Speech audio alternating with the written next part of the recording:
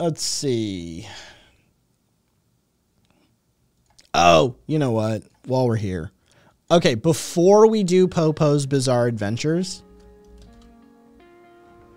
let's do this.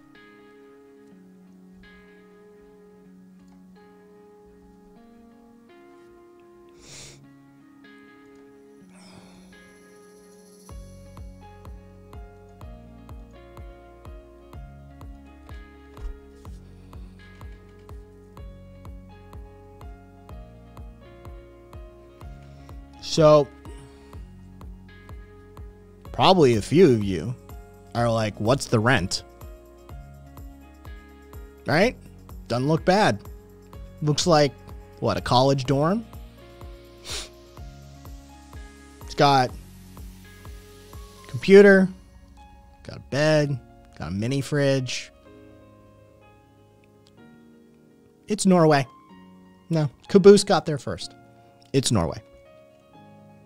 It is. This is a Norwegian. This is a common Norwegian prison cell.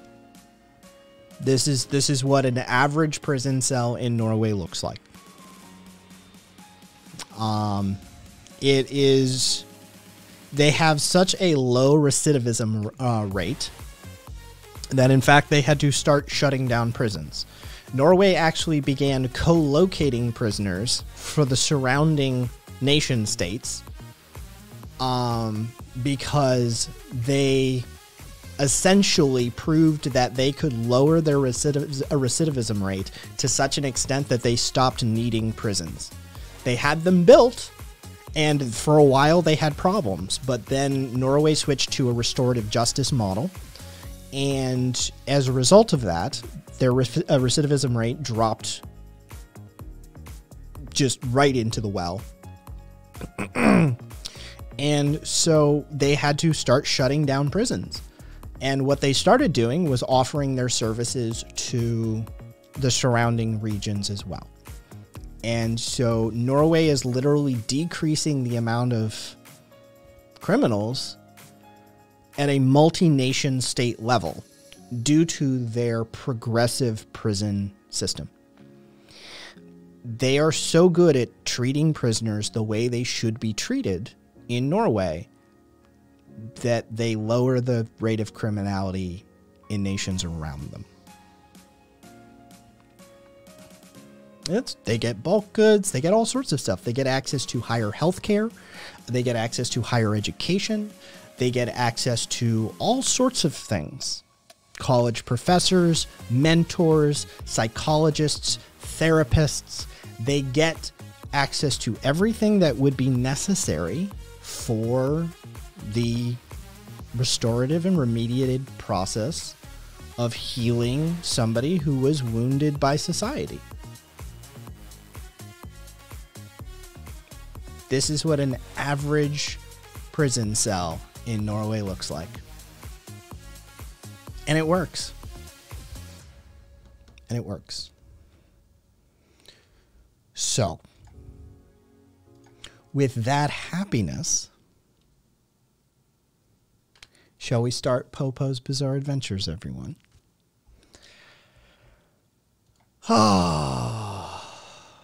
So, I need to move some windows so I can get some things where some things need to be.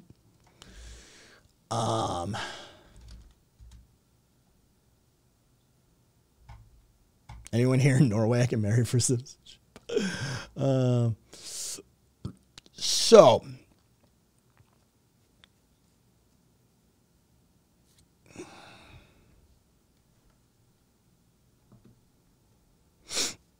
first up, good old Vicky White and escaped inmate Casey Cole White. So, why are we talking about inmates? Because,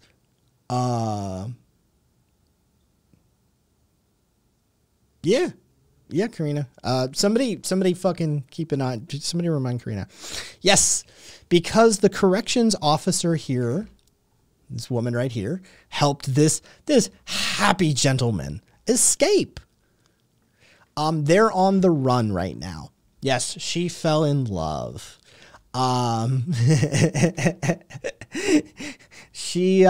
They're on the run right now. And in fact, the Marshal Service, they just got caught. Oh, good for them. Together. Announcement was an hour ago. Well, then fuck that announcement. I completely disregard that announcement because they're fucking up my my headline schedule. So they're still on the run, and just keep an eye out for them. Yeah, I don't care. I literally am saying, okay, which part of you people don't get the memes yet? Yes. So, well,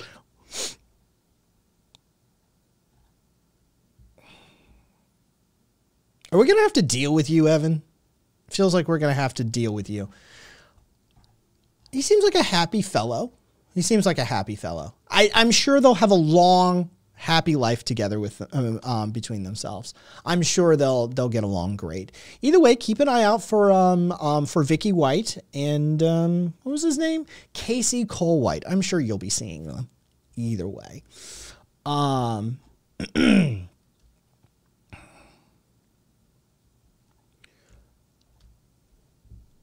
So Florida.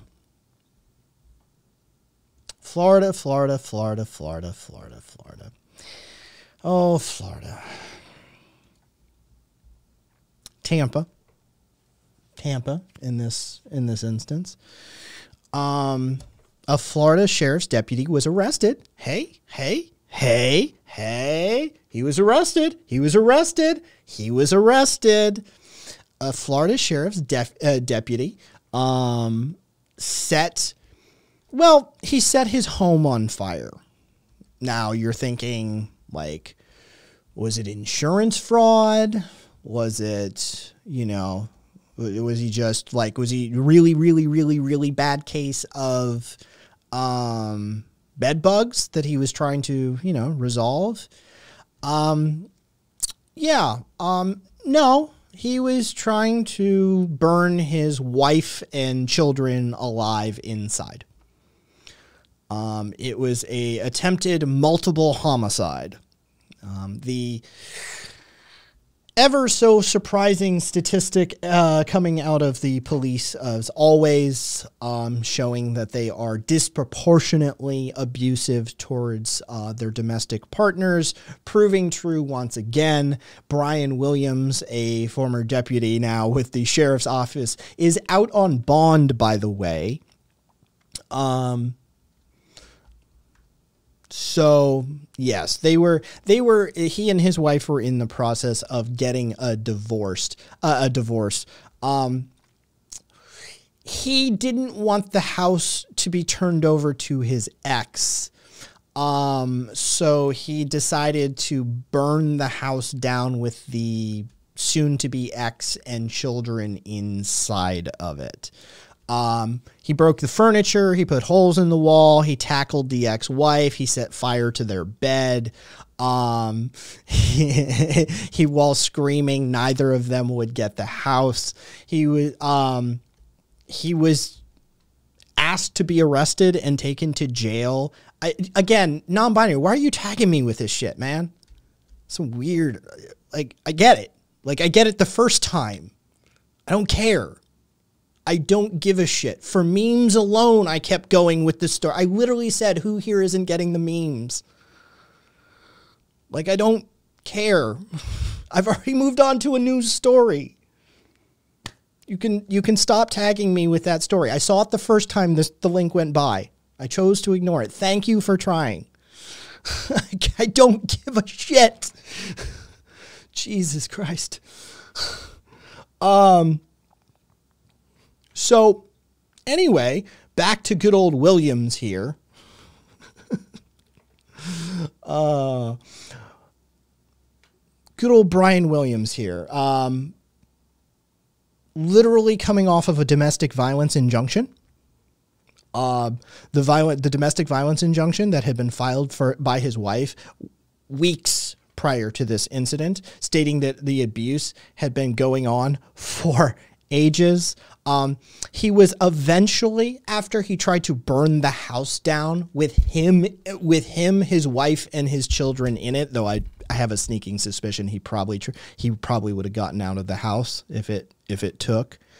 He was arrested for arson, domestic battery, and 2 counts of violation of an injunction for protection against domestic violence. Fired from his position, which, by the way, the arrest happened before the firing. And yeah, then they let him out on a bond.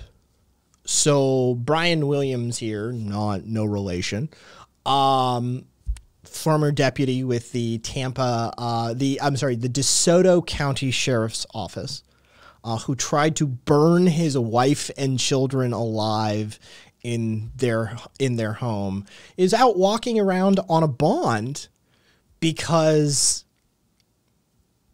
he's a former cop. I mean, I'm pretty sure if most of us try to execute our soon-to-be ex-wife and children in a house fire, arson, domestic battery, 2 counts of violation of an injunction. The violation of the injunction alone probably should have kept him behind bars. He already had a TRO against him, but instead of handling the fact that the TRO had been violated, they let him out. This guy is a known attempted murderer, spousal abuser, tried to burn his own children alive. And because he's a former cop, they basically let him out on bond. So, hey, fire.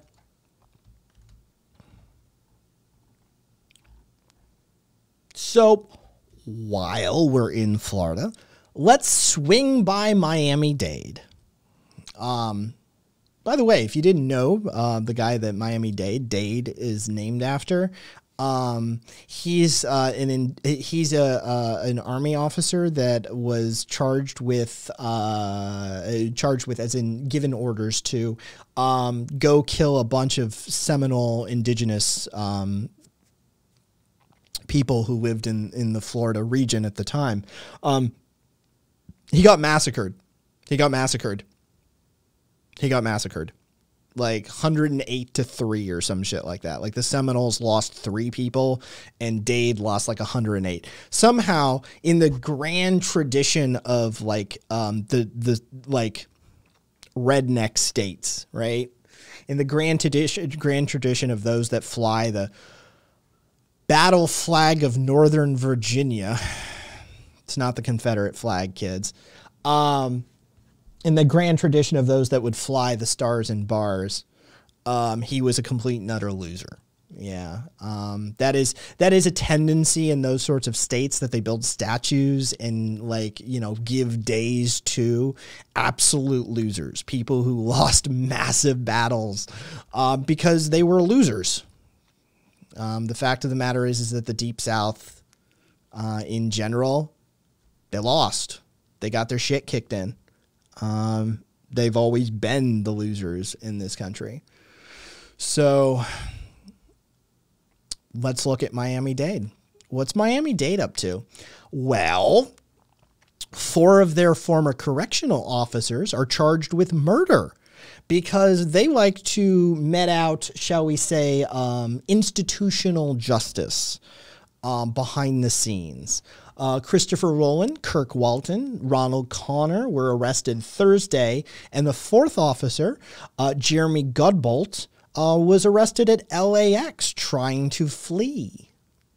They all face multiple charges: second-degree murder, conspiracy to commit second-degree murder, aggravated battery on an elderly or disabled person, and cruel treatment of a detainee.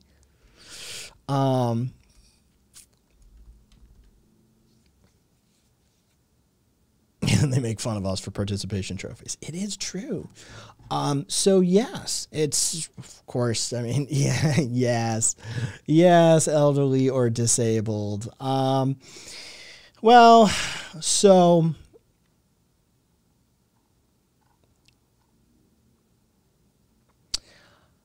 essentially what they did. I'm just trying to see if like I have any pictures or footage that I can show. No.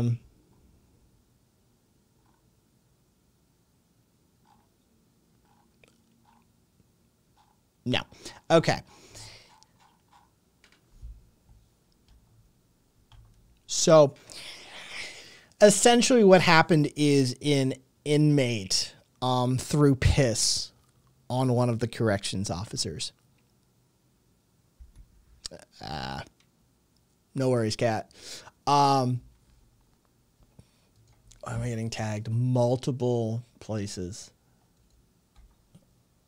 All right.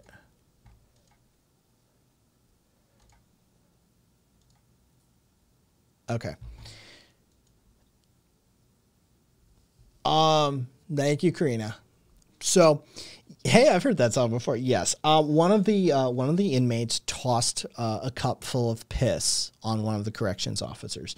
So they kicked the shit out of him, drug him to a transport van, and then somewhere between, like they have the pictures, but there's dead spots. Minutes before, like, you know, as they were dragging the inmate, like literally you can see the head is slumped, the legs are being dragged into the transport van. So somewhere in between the moments captured on camera, they beat this guy so fucking senseless, that they, caused all sorts of internal bleeding. They then tossed him into a van for transport. It was then a 300-mile drive from the Dade Correctional Institution, where he was found dead by authorities afterwards. So yeah, there's actually 10 of them involved that like were initially suspicious. Yeah, clearly the truck just went over a speed bump, right? Yeah, they gave him, you know, they gave him a little the old-fashioned treatment. It's that simple. So who wants to puke? Because this one isn't going to like. This is like copyright infringement. This is like, bitch, get off our fucking.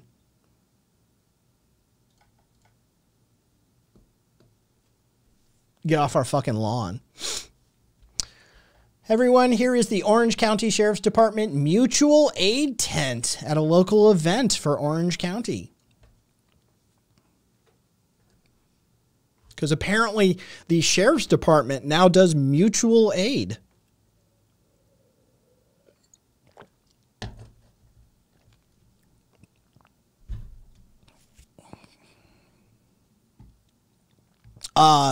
This, I do believe, is Cali Beast. Why is every second county in the U.S. apparently called Orange County? Reasons. I don't know, Caboose, but I would have given anything to walk up to them at that booth. Oh, the questions I would have. Oh, Cupcake, it's neither. That's behind the orange curtain. It's neither. It's neither. This is essentially a public relations outreach booth. This is probably more like, hey, you know, we're fucking, it's mutual aids. They probably just arrest you. They probably would, but I would have loved some questions to be tossed their way, to walk up, be like, mutual aid, huh? Cool. That's interesting.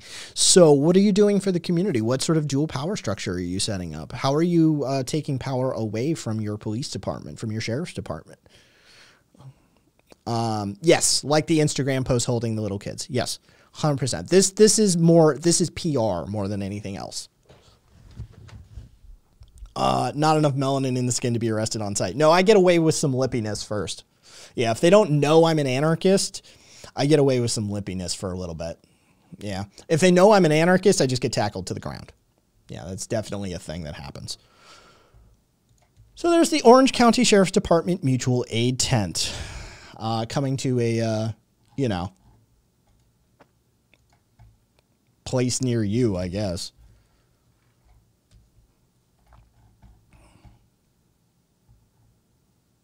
Cat, I'd probably try and fucking figure out and integrate. But you know they're not. All right. Everyone, meet Brian Jeffrey Raymond. This is Brian Jeffrey Raymond, everyone. He's a former CIA officer. He worked as a U.S. Embassy staffer, sort of like undercover. He is classified, he is described, I think best, as a experienced sexual predator. He has drugged and raped at least 26 women that we're aware of.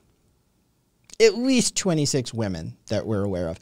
Now, you see, he's already pleaded guilty to drugging and sexually assaulting at least 26 women while he was on assignment abroad.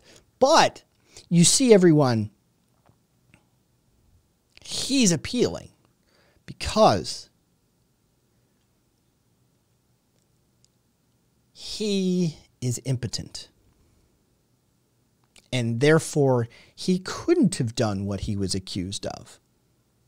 Even though there's plenty of evidence to convict him, and he admitted to the fact, per his own admission, that he was guilty of drugging and sexually assaulting at least 26 women. Investigators, found over 500 photos and videos of unconscious women in Raymond's own bed. He could be seen in the various shots holding open the women's eyes, waving their limp arms and legs around, or putting his fingers in their mouths to show that they are indeed passed out cold. But you see, somehow he's not guilty because he suffers from erectile dysfunction, apparently. By the way he got caught was a passerby reported seeing, quote, a naked, hysterical woman desperately screaming for help on the terrace of a Mexico City apartment leased by the U.S. government. Investigators then investigated and found, well, Mr. Brian Jeffrey Reynolds here, his little rape studio. Yes. So, either way, yes. That's just just an example of it happens at this level, it happens at this level, it happens at this level, it happens at this level. Happens all across it.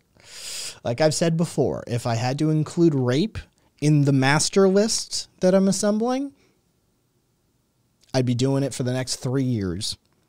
Conservatives rape a lot. Leased by the U.S. government. So he spent my healthcare money on raping women? Yes, he did, Zippy. He in fact did. Yes. Or rather, the CIA did and the State Department did. Yes. I couldn't have raped those women. I ran out of Viagra. Can't run out of Viagra, man. You got to get a supply. And today's sponsor of PoPo's Bizarre Adventures is BlueChew.com. Get your prescription for Viagra filled in the mail. It's a real company too, by the way, and they really do that. Just the Okinawa base alone could fill a book with sexual assault. Oh yeah.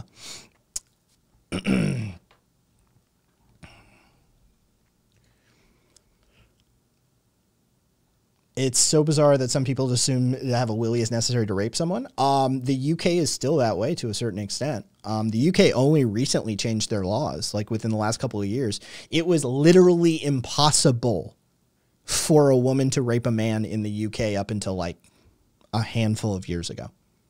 Legally, it could not. There was no charge. There was no charge you could do because all of their sexual assault and rape laws were predicated upon the insertion.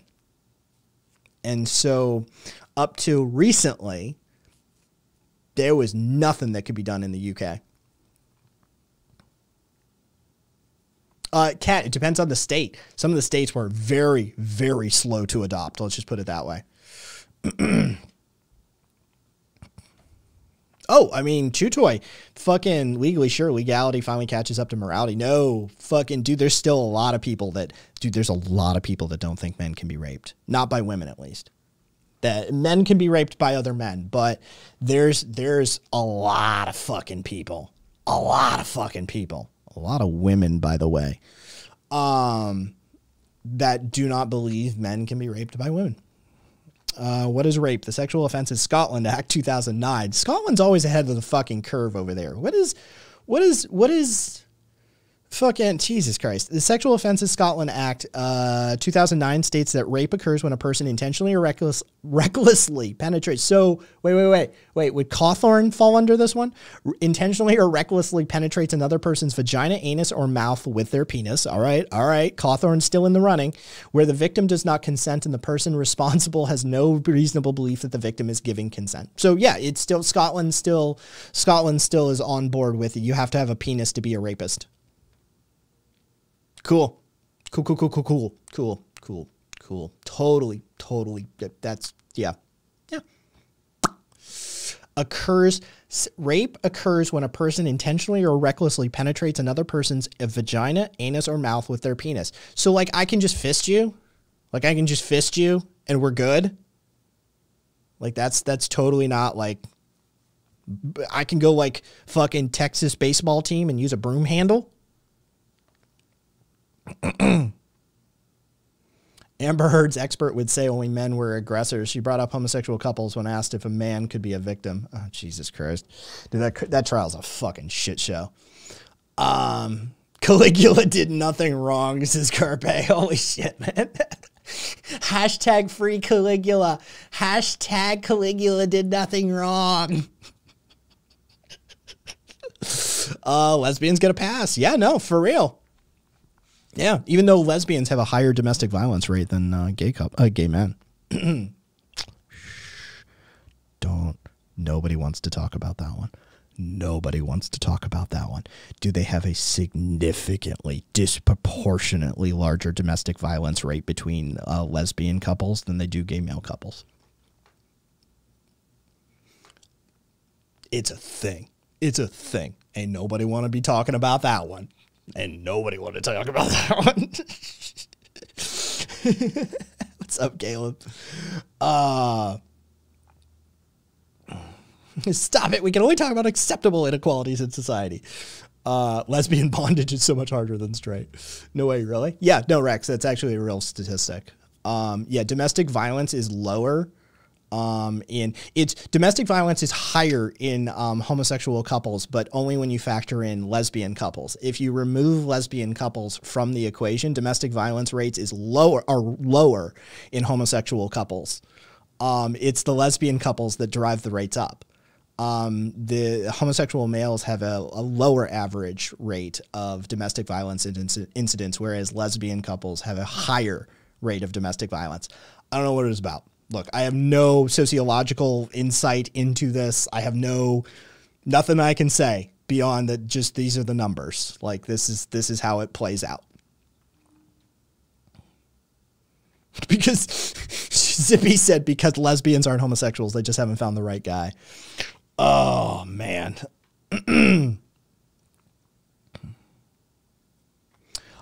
So here is my favorite pair of stories. Karina, women be shopping.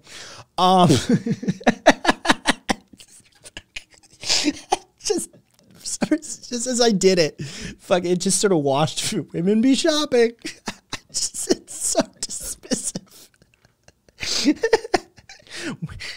Fucking women be crazy, y'all. It's in that category of just like offhand flippant remark. I love it. I love it. Oh, fucking A. Okay.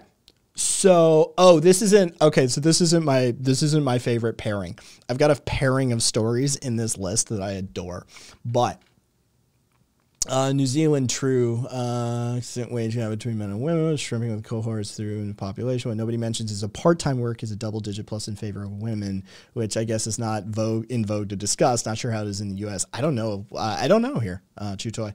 We'd have to look into it.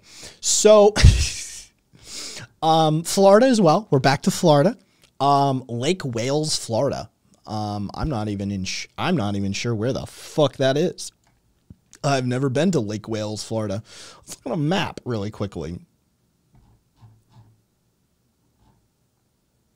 Okay, so it's sort of on line with Tampa. It's sort of in this. It's sort of on line with Tampa. Yeah.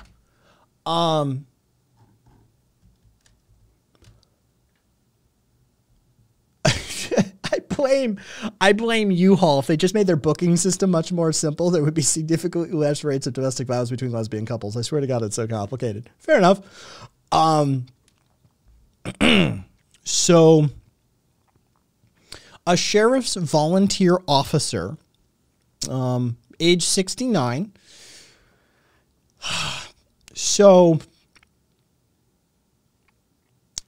he's a volunteer officer. Like, he was allowed to have a uniform. He was allowed to have access to, like, the vehicles, like squad cars.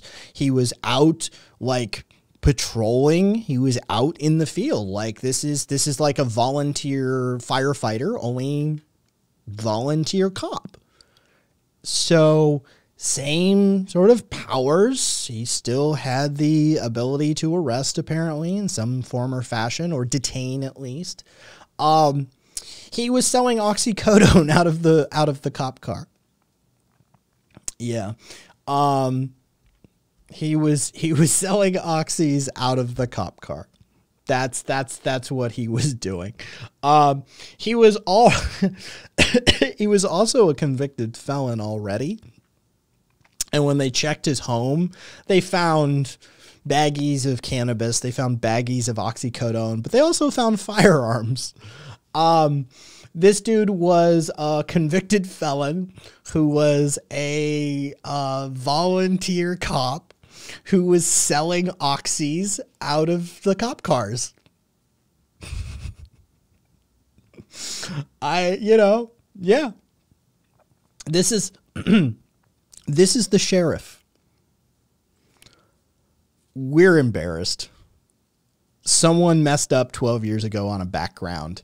He's been a stellar volunteer, very well loved, done a good job, except when he's selling oxys out of the car using it as cover. That's the sheriff. The sheriff said he's been a stellar volunteer, very well loved, done a good job, except for when he's selling oxys out of the car using it as cover.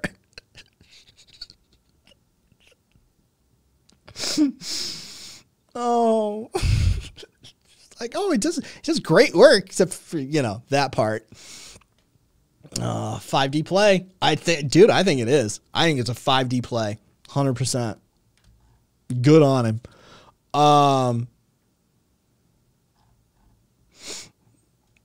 Let's see. He fit right in. So I can't show you the video, of course. Well loved by the community until his supply runs out. Exactly, Garbe. Gotta keep him fucking fresh. Gotta keep him fresh.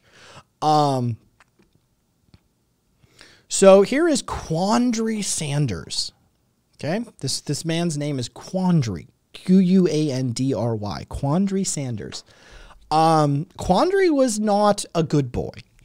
Okay, let's frame this correctly. Quandary was not a good boy. He was a bit violent. He was a bit violent. He was a bit of, he had a bit of an aggression issue, shall we say. And he had a propensity for threatening, people with violence. So when, December 5th of last year, by the way, we're just getting this footage. I mean, I'm not kidding you. This is May 9th. So on December 5th of last year, he was at the home of a man who was under a protective order. Mr. Sanders had a dispute with the woman at the residence, and he violated a protective order. And as a result, the caller called the police and reported that Mr. Sanders was present in violation of a protective order and was in possession of a firearm. He was at the time refusing to let one of the residents leave. Okay, like I said, he's not a good boy. This is Quandary Sanders. He's not. I will be honest, for a moment, I considered not even including him because it's a difficult case to argue for. But here is the case for de-escalation, right? When the officers rolled up, and there's footage, there's complete footage.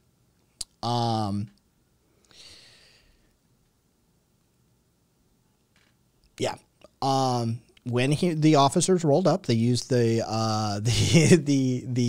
loudspeaker on their vehicle to announce their presence and to tell him to come outside. A woman at that time exits the home, and Mr. Sanders at that time he emerges from the back door. You can see him clearly. He complied with the officer's commands to show his hands. He ran back inside. He freaked out. He ran back inside the house. When he started exiting the house again, one of the officers who rolled on the scene approached him, and we have body cam footage of this, directing him to put his hands up and to get down on the ground. He moves slightly by the refrigerator, and as he raises his hands, all captured on video, when he raises his hands, one of the officers shoots him 4 times. He falls to the ground. The officers start yelling, "Hands, hands, hands." It shows him sitting up with his hands above his head, at which point he is shot repeatedly again. 15 rounds were fired. The 4 rounds by Officer Ronan and the 11 rounds by Officer Hinkle. So you can clearly see in the video the hands go up and 4 shots are fired. He slumps down. He's sitting with his hands above his head. And it is that point which he is shot 11 more times. They shout at him at that point to stay down and roll over on your stomach. You can hear him say, "I'm down. I can't breathe." They then drag his limp body, leaving a trail of blood on the driveway, at which point they do not begin any emergency medical assistance for over 2 minutes after firing the final shots. So, yes. If you want the footage, here's some of the footage. Link in chat.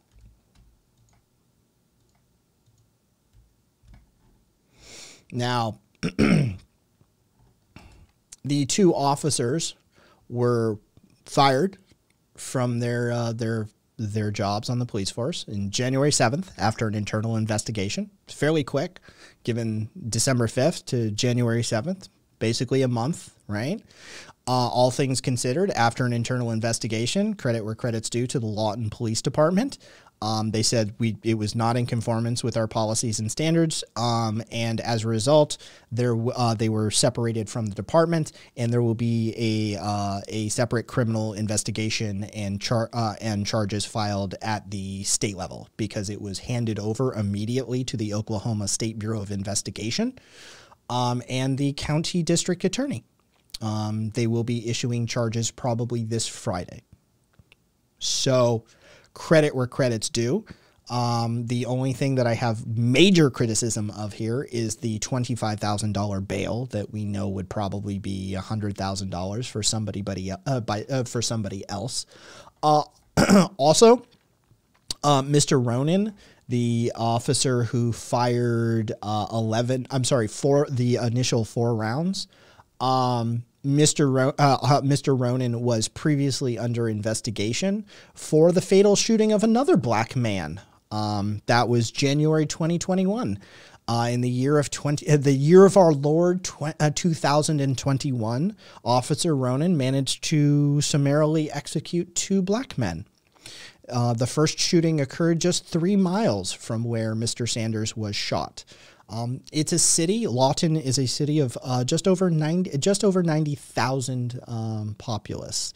So about an hour southwest of Oklahoma City. So in a town of just over 90,000 people, this one officer had managed to summarily execute 2 black men in 1 year. So, yes.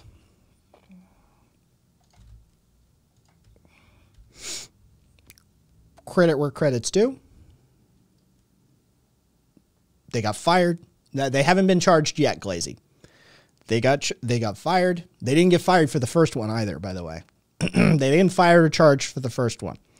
But for this one, they both were released from their contracts, and it looks like the Oklahoma Bureau of Investigation and the county district attorney probably will be filing charges. What charges they properly file, we'll see after that point.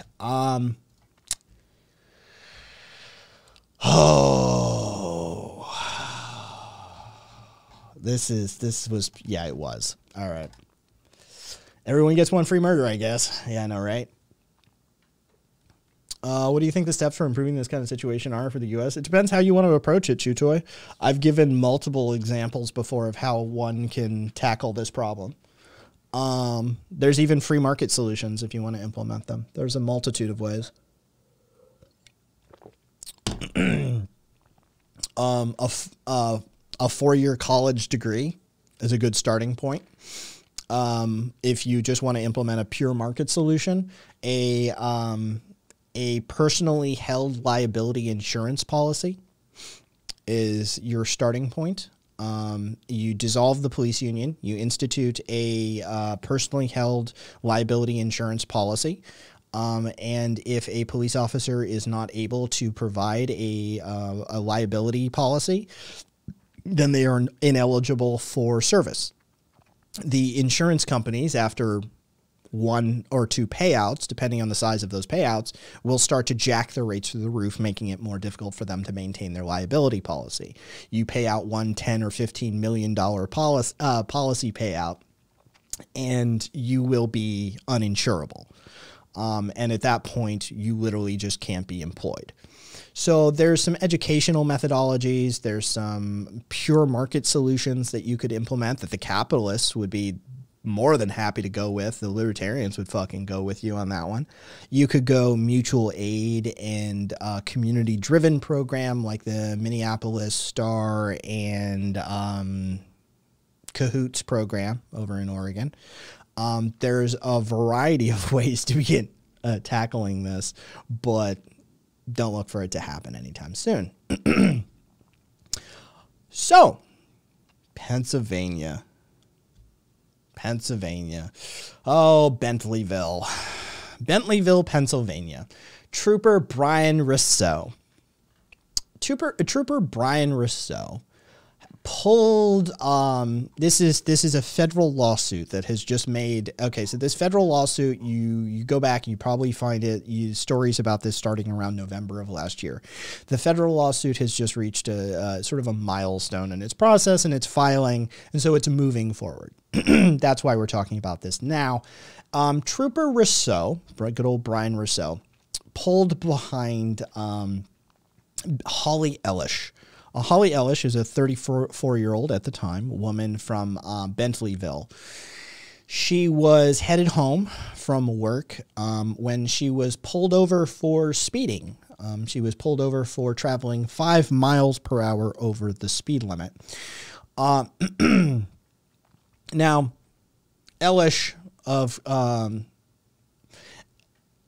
Rousseau pulled behind Ellish and began following her.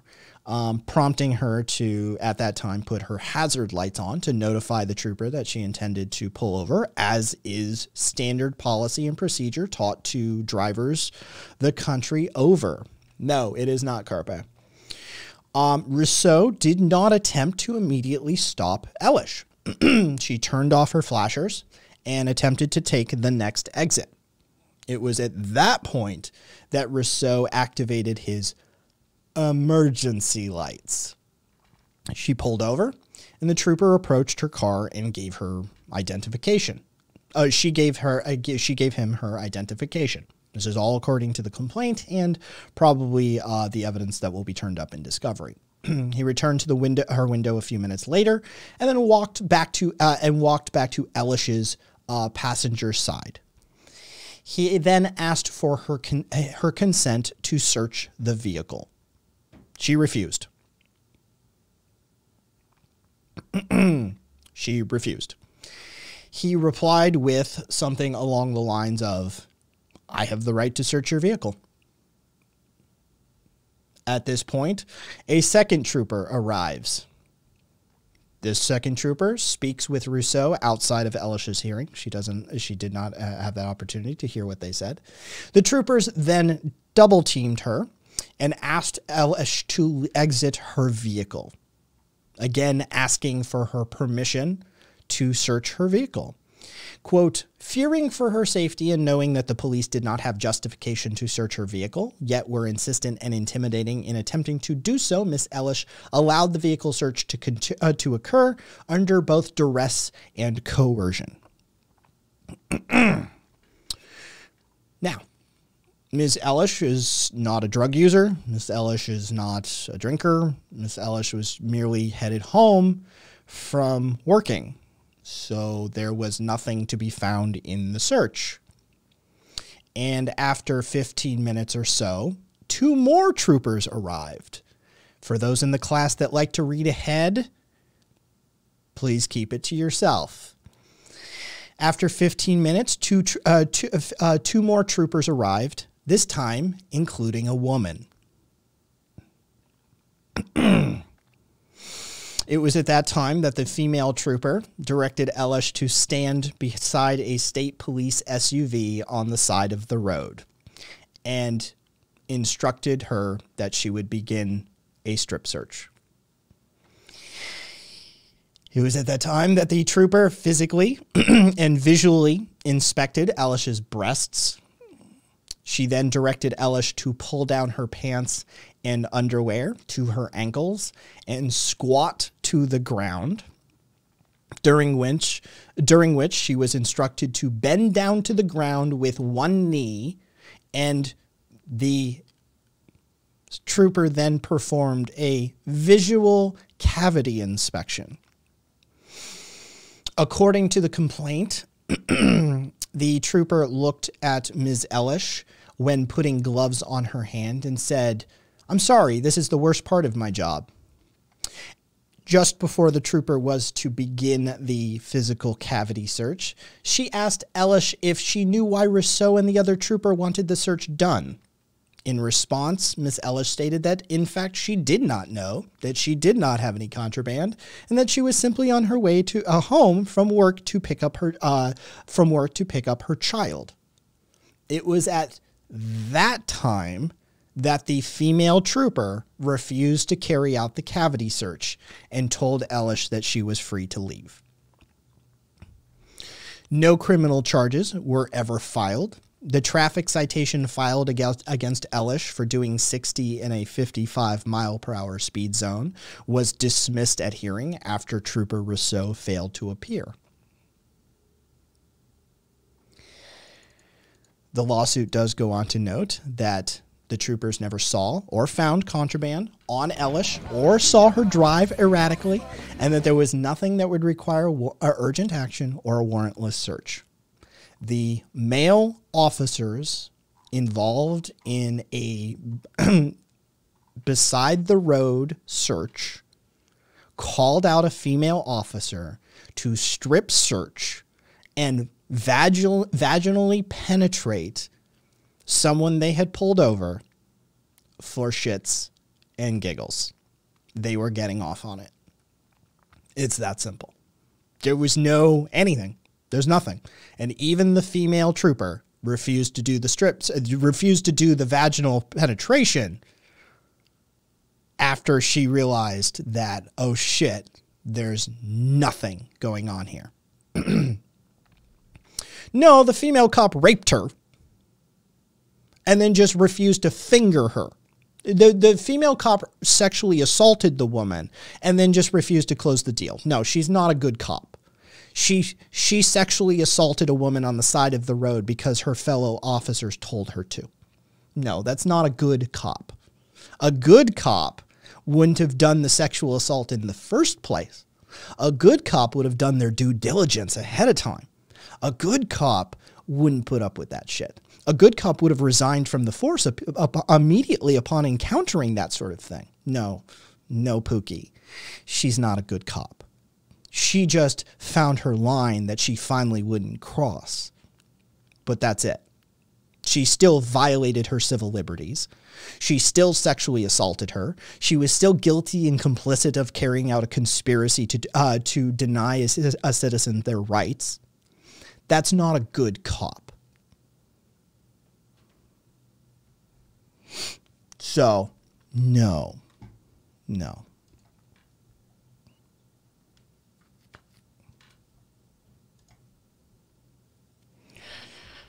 So let's talk about the 16-year-old trans girl.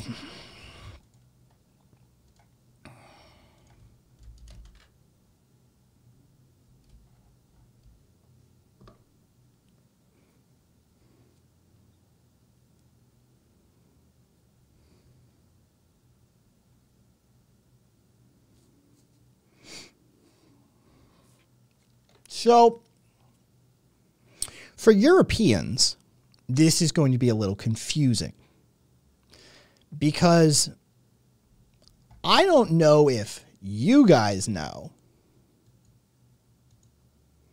that we use cops to enforce school policy, right? Like if you're absent from school in Germany, say, the cops don't show up. Right? We use cops to enforce school policy. If you're absent from class, the cops show up. We use tickets. In fact, there was a recent study that found a disproportionate amount of all tickets given to kids. By the way, did you know we give tickets to students? We give tickets to students for infractions, things that we used to give detention and suspension for, now get legal citations and put kids into the justice system ahead of time. So in this instance, what we're dealing with is Tennessee. Tennessee, I lived there. I have fond memories. Latte, I stayed home from school one day because of panic attacks and the school sent a fucking cop. They did. I don't doubt that in the least. The prison slavery industrial complex induction department moving into the schools. Yep, it's been there for a while too. So this is Viowyn. Viowyn. Viowyn. Viowyn is a transgendered 16-year-old girl who lives in Tennessee who was live streaming Minecraft. Not Minecraft. Basically what happened was she knew this was coming. So she hopped on a stream and made sure there was documentation and witnesses. When attends a school in Tennessee and that school refuses to correctly gender or recognize Wynn for who Wynn wants to be. Doesn't matter whether Wynn is or isn't. This is America. Wynn wants to be, therefore Wynn is. This is how bodily autonomy works. This is how being a human being works. It doesn't really matter whether you have an opinion on this or not. The only opinion, in my opinion, that matters is Ms. Wynn's. The school refused to recognize Wynn's gender, and as such, continually misgendered, continued to refuse access to what is perceived to be the appropriate bathroom, refused to acknowledge any of the gender-affirming aspects of what a 16-year-old would need affirmed for their transition, and generally made life a living hell for Wynn. So Wynn stopped going because the school refused to give Wynn an education. They were making her life miserable. Well, since she didn't show up from school, the cops were deployed. You know, the heroes in blue. Well, the heroes in blue bust in, and you can see just the happy types, right? Look at them both. Look at these pieces of shit. Just old white men. Just old white men, right? They bust in and, quote, dragging her into foster care. And the douchebag cop even had the audacity to say, "Are you winning?" Even did the fucking meme.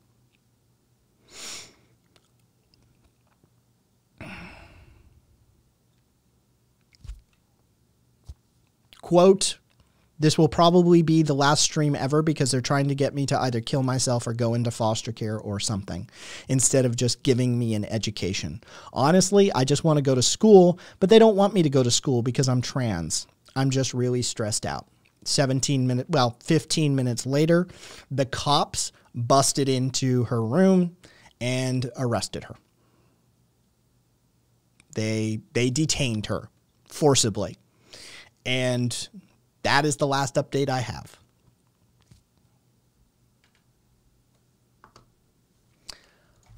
All I can tell you, Tennessee has started arresting trans kids. You can qualify that however you want and say, well, Tennessee is arresting truant kids. No. In this instance, they're arresting a trans kid specifically for not being able to obtain the education that they are legally entitled to. Yeah, Keffels is the fellow trans live streamer that fucking got the footage out there and made sure, like, when it came down, it stayed up. So credit to Keffels for sure. Viowyn, Viowynn. And if you want, here is where you need to start. Here's Keffels.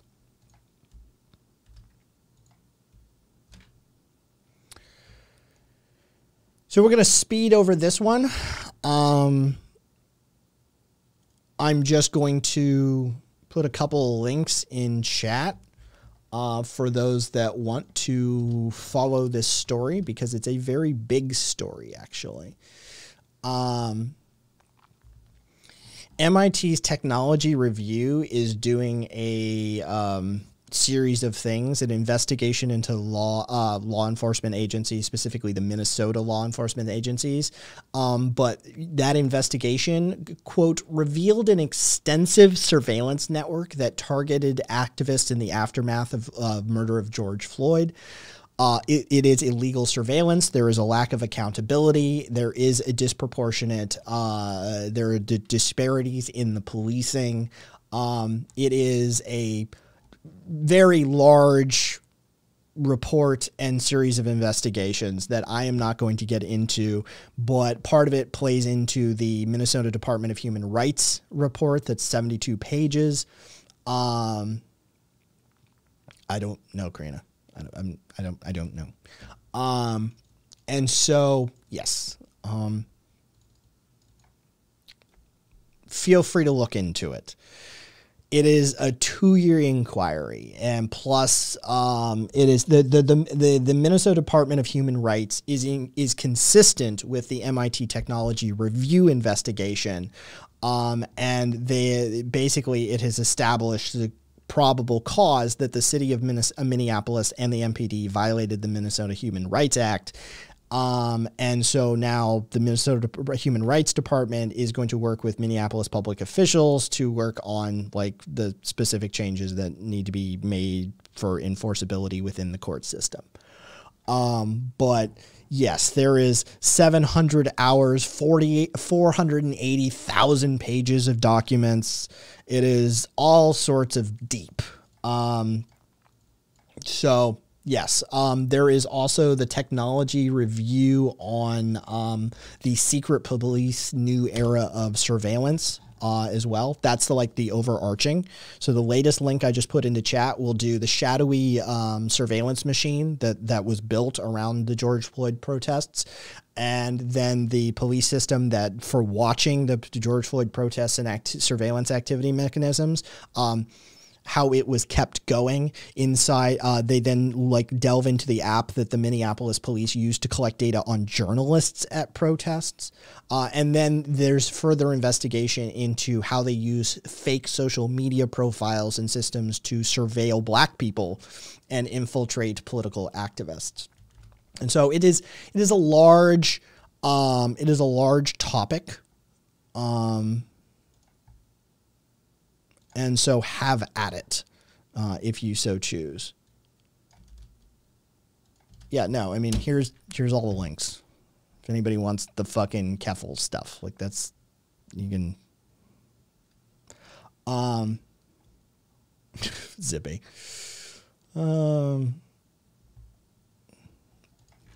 But let's see.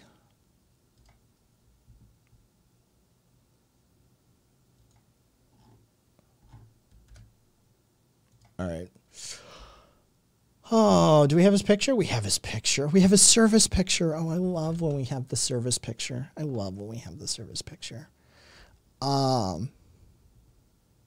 Meet Sean McKenzie.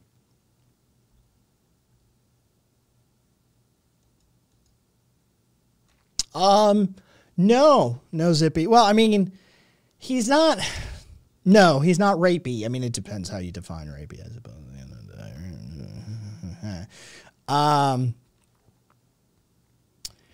This is Sean McKenzie. He was arrested last Tuesday. He's facing 32 counts of sexual abuse of children and 2 counts of criminal abuse of communications facility, 21 counts of child pornography, 10 counts of dissemination of photograph, videotapes, and computer depictions and films.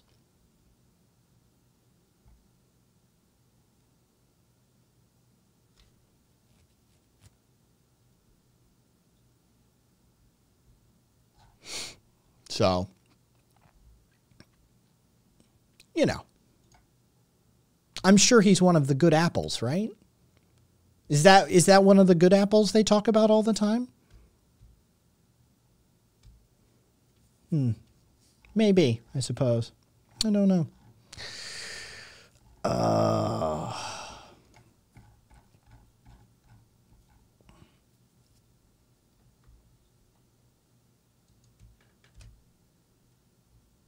How many service rewards did he get?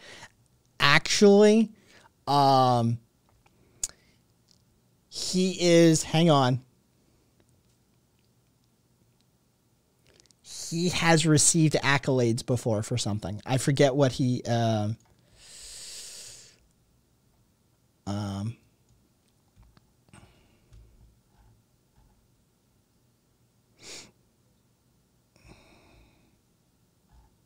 he is an awarded cop. Yeah. Oh, also, by the way, he, one of the things he, he liked to put cameras in bathrooms, where children were present. Sort of his thing. He liked putting cameras in bathrooms of children.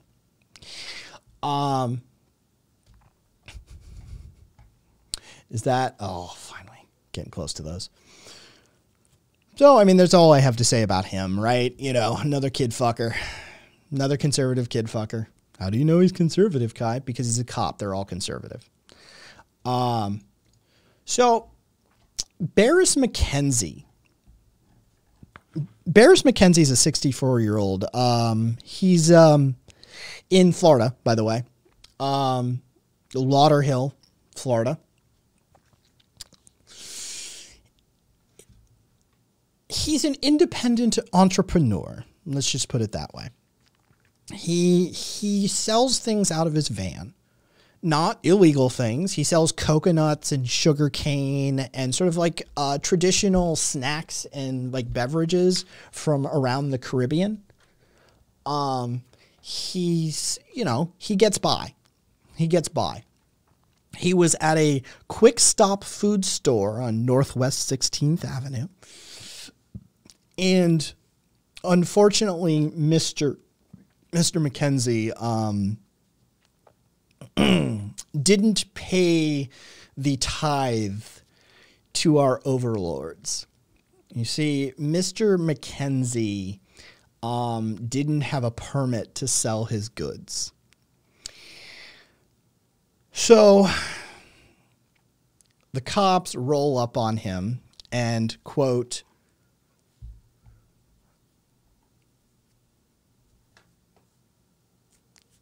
it's a, quote, wrap it up, boss, wrap it up.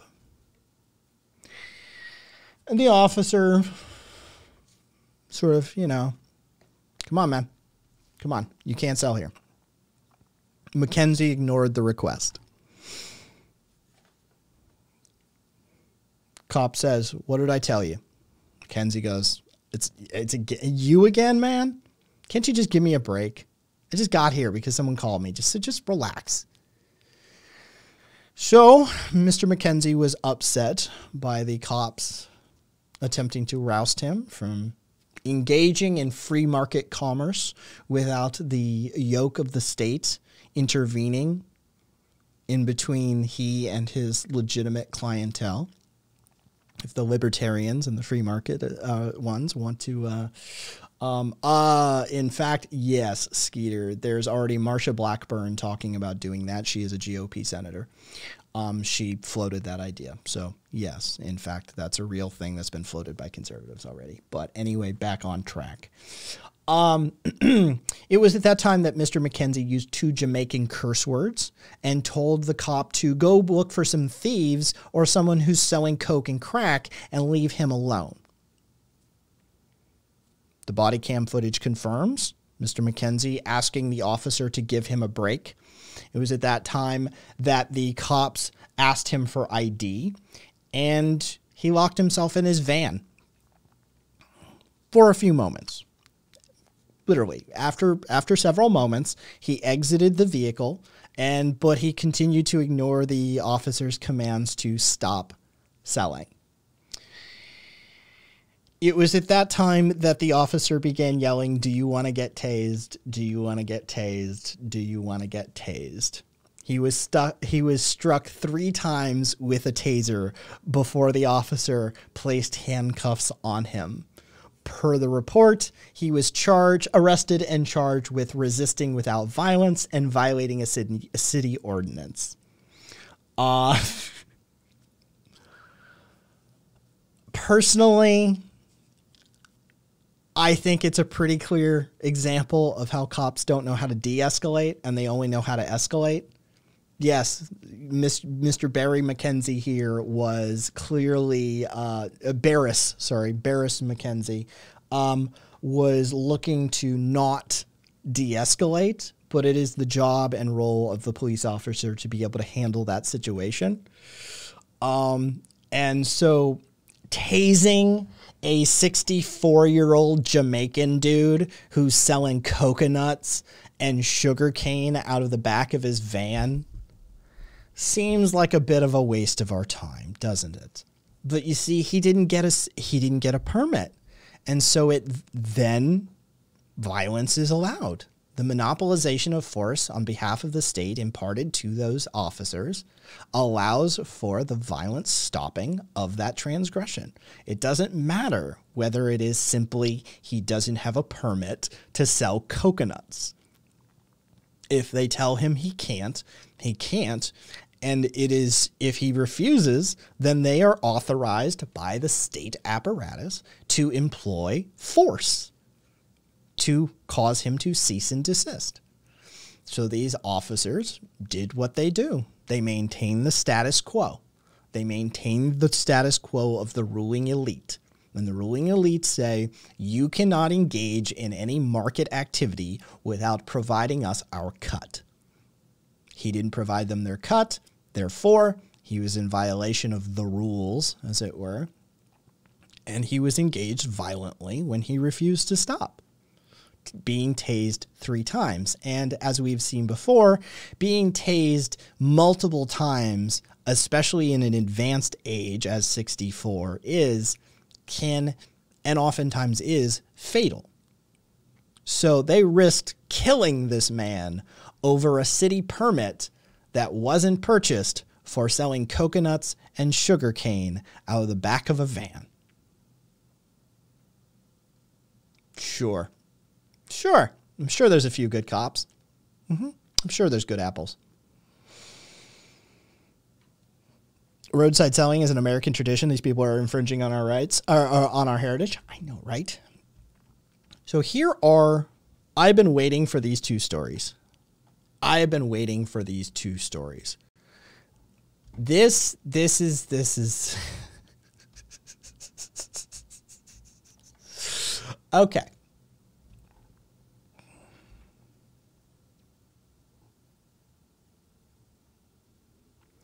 So a few weeks ago, a 3-month-old infant was kidnapped from an apartment, a friend of the child's family's apartment, right? There was a frantic 18-hour search by law enforcement, by the community at large. There were 3 people involved, 3 suspects, but a man snatched the baby boy from the San Jose apartment and took off. Broad daylight. Fucking broad daylight. This dude just kidnaps a fucking kid and goes, right? Now, the kid, the manhunt for the missing boy and the suspects accused of kid, they found him essentially the next day. This is not the portion of the story that we will be covering. All right? This is the backdrop of the story that we'll be talking about. Now, amidst the kidnapping of a 3-month-old baby boy, San Jose Police Department. What were those guys up to? Well,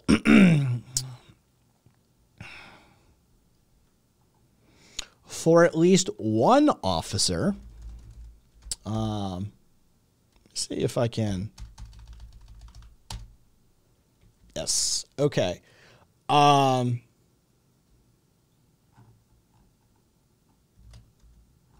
For at least one officer on the scene, what was true for him was that yes, there may be a baby missing. There's a 3-month-old on the lam right now. But really, you can't let a 3-month-old being kidnapped in the middle of the day get in the way of your buzz. So one of the officers that showed up to the house that was directly engaging in the search for a missing 3-month-old child was, well, drunk as a skunk. He was drunk. He was straight up intoxicated. Now, this wouldn't be that much of a story, right? Like, the fact of the matter is that drunk cops are about as old as the day is long. It's sort of a grand tradition within police departments in the fraternal order for being drunk. This happens on the heels, of course, of the San Jose police officer who died of a fentanyl overdose because he stole drugs from the scene, and they found him dead at his home from a fentanyl overdose. So right on the heels of a fentanyl overdose from a cop who got caught sneaking drugs from a scene, during the kidnapping of a 3-month-old child, San Jose's police department again has another incident where an officer shows up to the crime scene drunk. Now, again, taken individually, you'd be like, all right, well, you know, there's drug and alcohol abuse amongst high pressure positions and professions. We know they have higher addiction rates. And so this is just an example of, malformed coping behaviors amidst a police department that is under stress. And maybe you might be right. If not for the fact that on the heels of that officer who was found to be drunk at the scene of the 3-month-old child who had been kidnapped, we now know that another officer was at the home of the child, the apartment, that the child that had been kidnapped, the very same case where in one room there's a dude basically walking around going, you know what your problem is? You think too much. That's your problem. You think too much. Right? You've got him in one room. We now know in the other room what was occurring was that another cop was engaging in another coping behavior for a high-stress position, shall we say. The other cop was in the other room rubbing one out. So, at a crime scene where a 3-month-old child has gone missing, you've got one drunk cop, you've got a horny cop masturbating in the other room, on the heels of a cop who got caught stealing drugs and dying from an overdose a week prior. This, folks, is the San Jose Police Department. This is the police department in San Jose.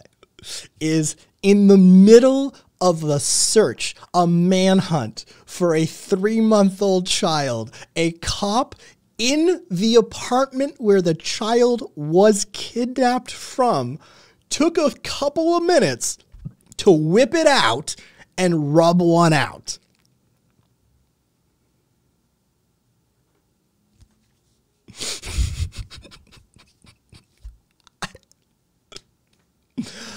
I've been waiting for these two stories since I've started PoPo's Bizarre Adventures this time. Like, I don't even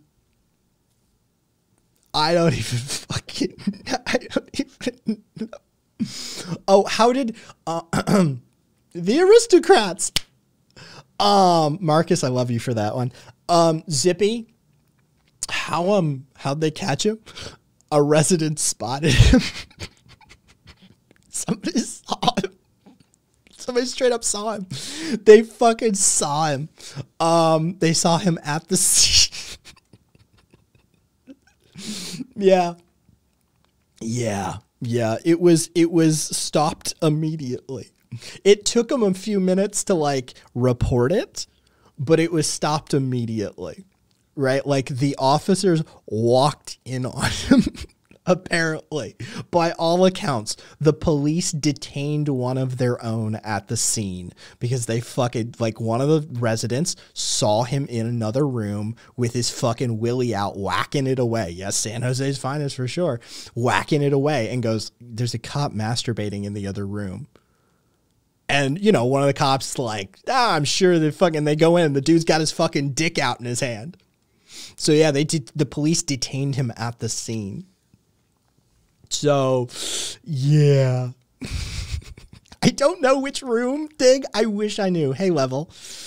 Oh, I bet they let him finish. Honestly. The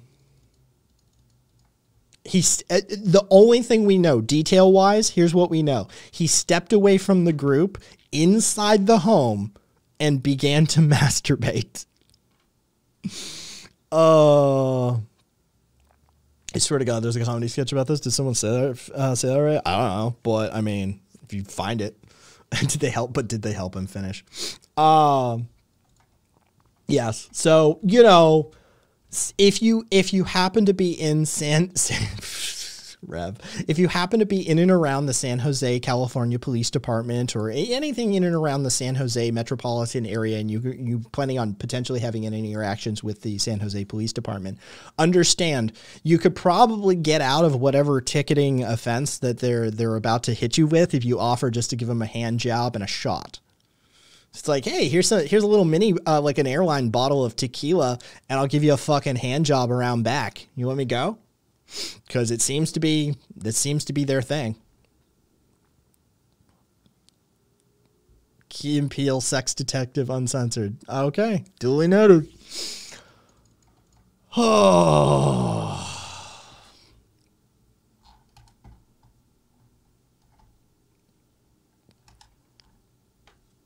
What if you get one of them lady cops? You kick her in the fucking gash and you run.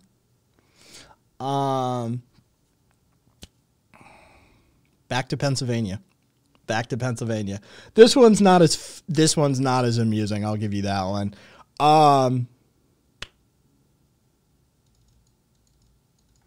Drunk cop.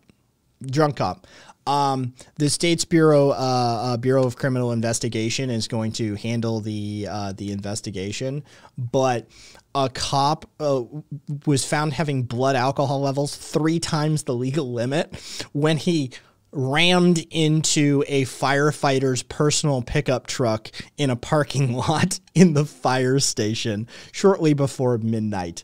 He was driving around drunk with 3 times the legal limit in his state issued SUV.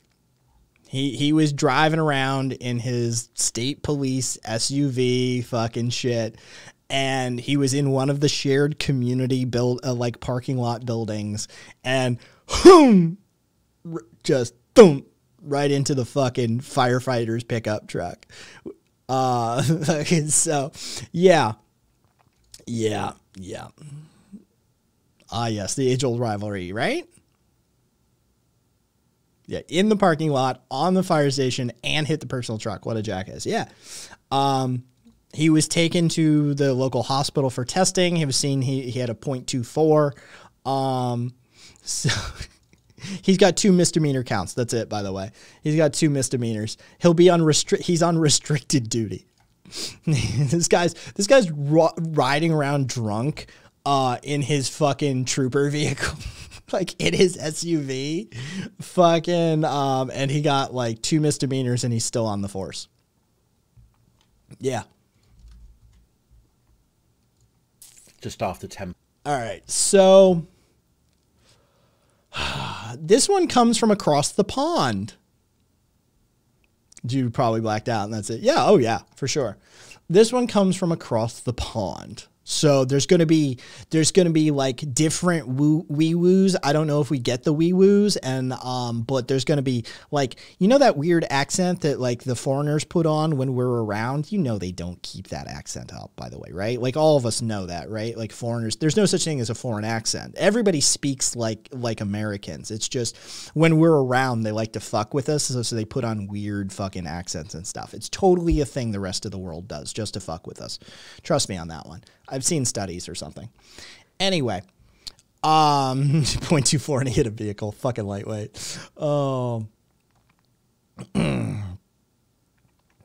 So apparently these Sussex police, well, you'll see. You'll see. Past 11, as seen in the video yesterday, Arthur was caught on dash cam running across the road where an unmarked police vehicle swerved into Arthur, colliding with him.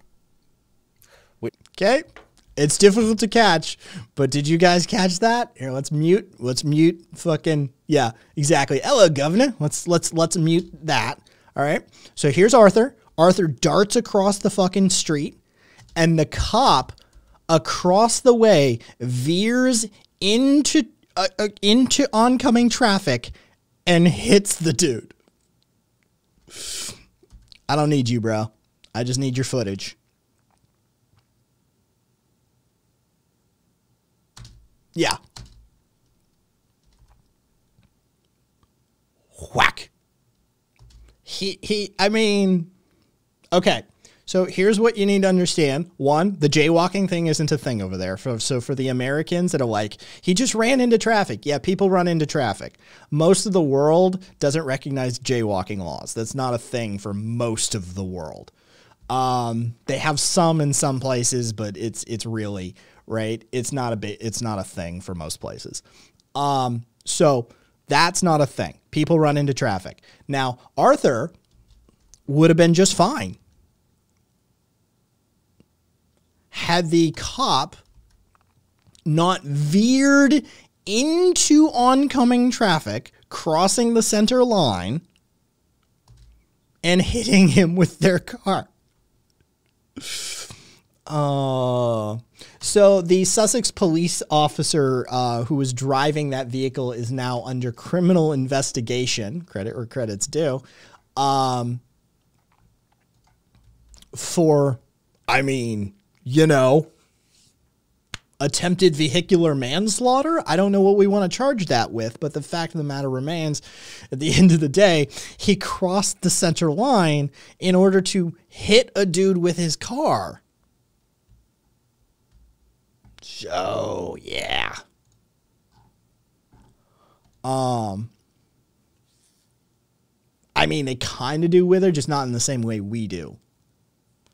Ooh, 10 points, this cop.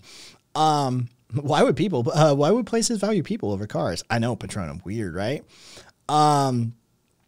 Yes, Crimson. In fact, J, the origin of J for jaywalking, J used to be an old-timey slur for poor people. It's poor people. Jaywalking is poor people walking. That's you're being charged with being poor. That's what jaywalking means. Imagine if I said you're being charged with broke walking, right? That's you know, poverty walking. You have received a citation for poverty walking. That's what jaywalking means. It's an old-timey slur for broke-ass motherfuckers. So, yeah.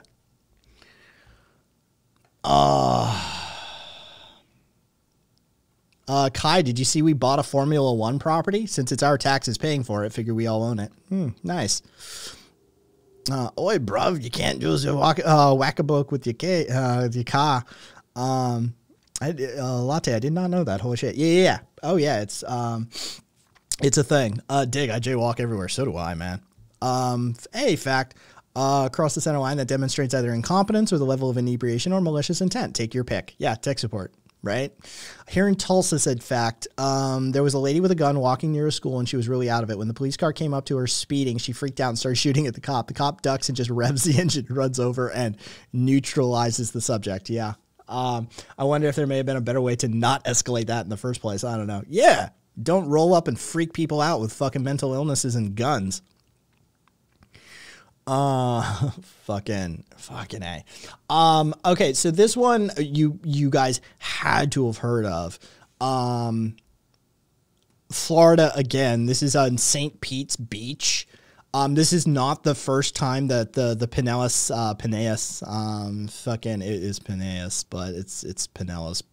Pinellas County Sheriff's Office has run someone over on the beach, but they ran somebody over on the beach. It's, like I said, not the first time. Not life-threatening injuries, but she did have to be transported to the hospital for sure.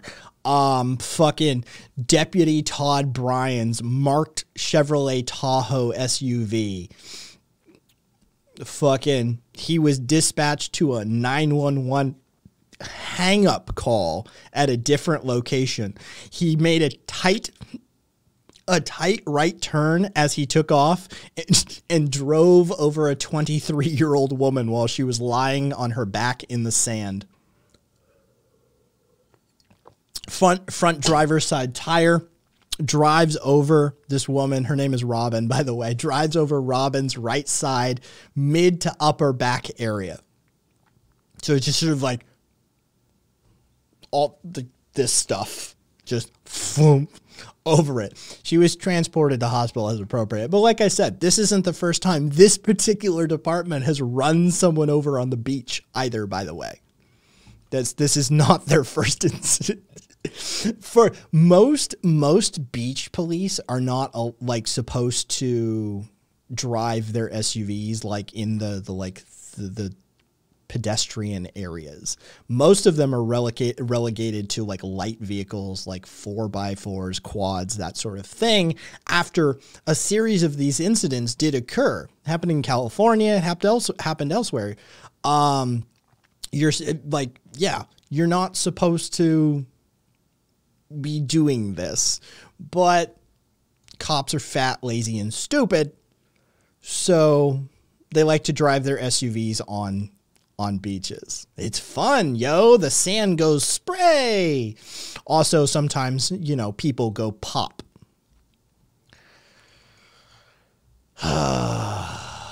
It's a new fad massage, right? This one we're going to pop up here. We talked about it briefly last week. It wasn't a part of PoPo's Bizarre Adventures, but we will be talking about it.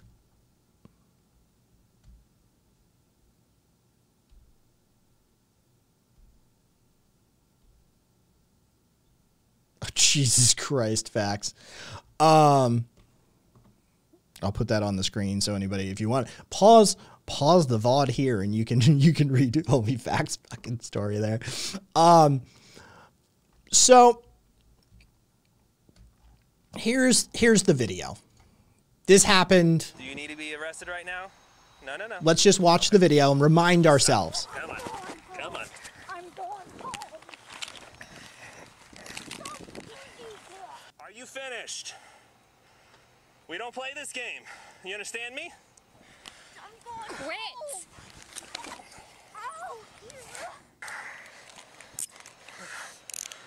Who's my sergeant? Yeah, give me your car so I can put a report.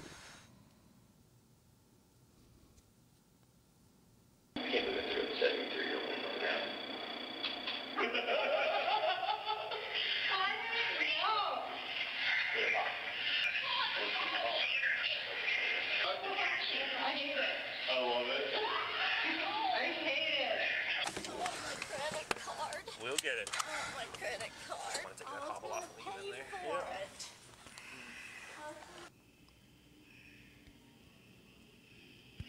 it. 6 hours. 6 hours they left her in that holding cell with no medical attention after severely fucking her arm up. She took approximately $14 worth retail worth of goods from the supermarket. It was a couple of cans of soda and laundry detergent. She She is dementia ridden. She walked out of the store without even paying for it. She didn't even think about it. She walked in, she grabbed a couple of cans of Coke, she grabbed a bottle of fucking soap, and she walked out. Retail value, at most $14. No, yeah, Latte, she had no idea. She has full-blown, you know, like dementia. She is medically diagnosed. Yeah. So at least we now know the ex piece of shit officer. Fucking what's his name? Hop, right? His name is Hop. Let me find his first name because Austin Hop and Daria Jalali responded to their call. That is the man and woman that you see in the officers' uniforms, in that officers' costumes in that video. And so yes, the city will be paying $3 million to the family, but there seems to be charges coming down the pike as well for Officer Pop and Officer Jalali. Jalali seems to probably be getting lesser charges for sure, but still charges nonetheless. They, you know, as was stated in the video, they both were allowed to resign. They should have been fired. Since they were allowed to resign, that means they can be rehired somewhere else. Jalali is facing failure to report excessive use of force, failure to intervene in the use of excessive force, and official misconduct. Fucking douchebag McGee, on the other hand, he is now he has been sentenced to 5 years in prison for assault. Jesus Christ! Oh my God! Hang on.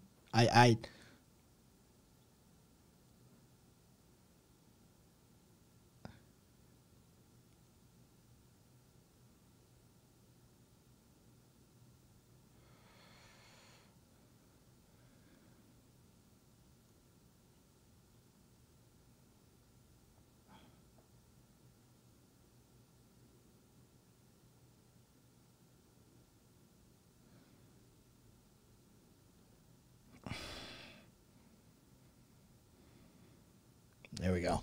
Jesus. So anyway, yes, he'll be doing 5 years. Looks like in probably Gen Pop. Yeah, I know, right? He'll spring within a year. They'll give him some fucking, yeah. He'll get, you know, good behavior or some bullshit, and they'll let him out within the fucking minute. Oh.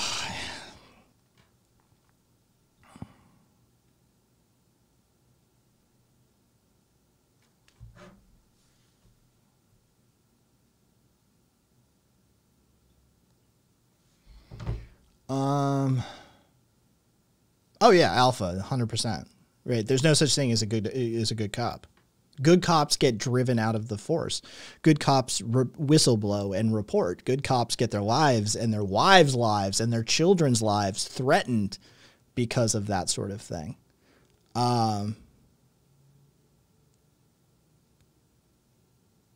Thank you, Fact. Thank you. I think. Thank you, Fact. Some of those screen grabs, some of those shots they do for those thumbnails. Jesus Christ.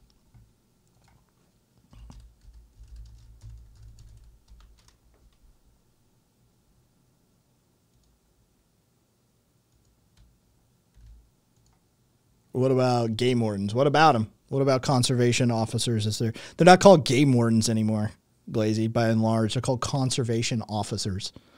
They don't conserve shit, but that's neither here nor there. Oh my God, Rumble. This is like, I don't have time to do this right now in the middle of PoPo's Bizarre Adventure, but Rumble, we've done this so many times. I'm surprised you haven't been here for one. Somebody hook Rumble up with, like, you know, fucking the standard fare for, well, what about the police?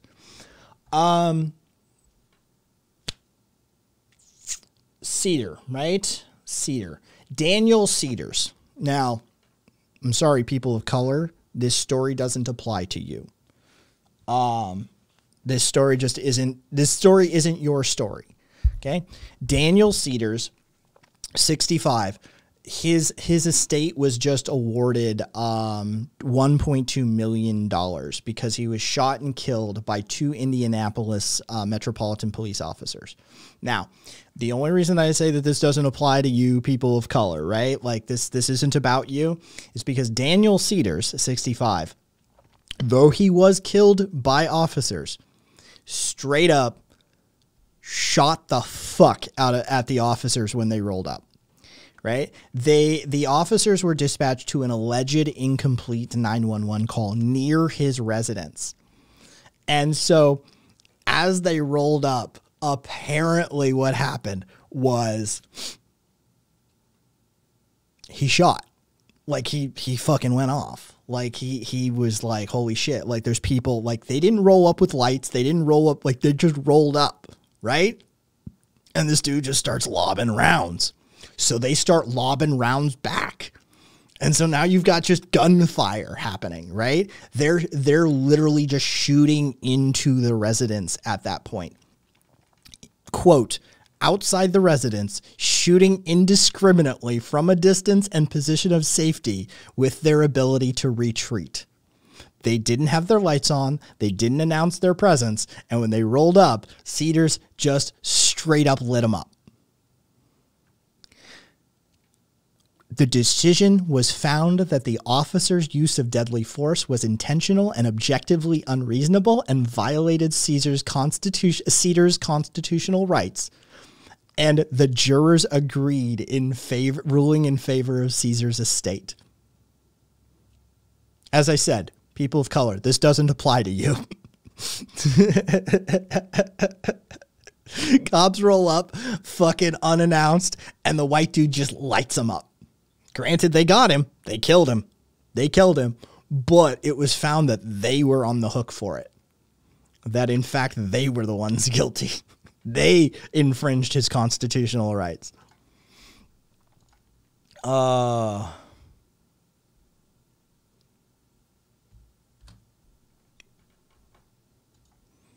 Let's see. Where am I being...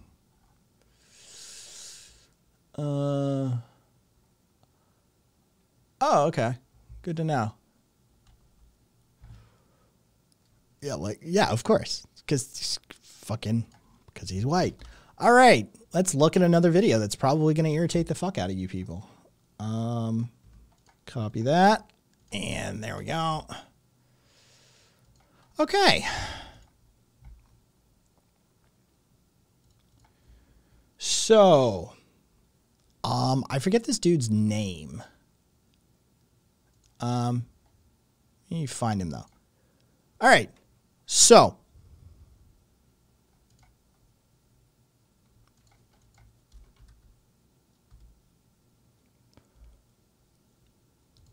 Warren County Sheriff's Department. Oh, Warren County Sheriff's Department. What are you going to do? Warren County is in Virginia. For those of you who don't know, hey, Wither, we're talking about your neck of the woods. Warren County, Virginia. Now, this is a 77-year-old gentleman who has dementia. He will, during the course of this incident, what's going to happen is that he is going to, cops and dementia, yes. He's going to be driving slightly erratically, so the cops are going to attempt to pull him over. He pulls over in a well-lit, fairly well-lit convenience store parking lot. And he is arrested because driving erratically, fails to pull over, doesn't acknowledge commands, that sort of thing. Now, he is, according to reports, according to the reports as filed by the officers that were directly involved in the arrest. And you'll see why we say that for a second. He, quote, sustained 2 non-life-threatening injuries, a cut to the ring finger on his right hand and a cut above his right brow near his forehead.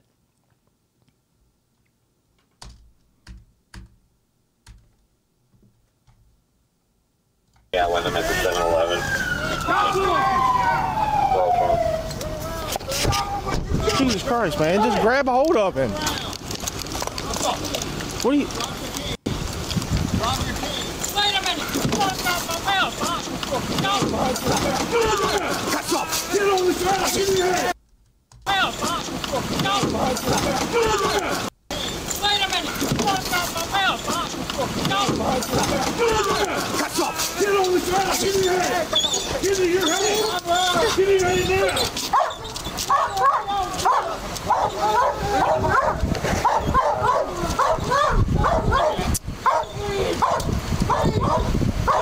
Wait for it. Okay,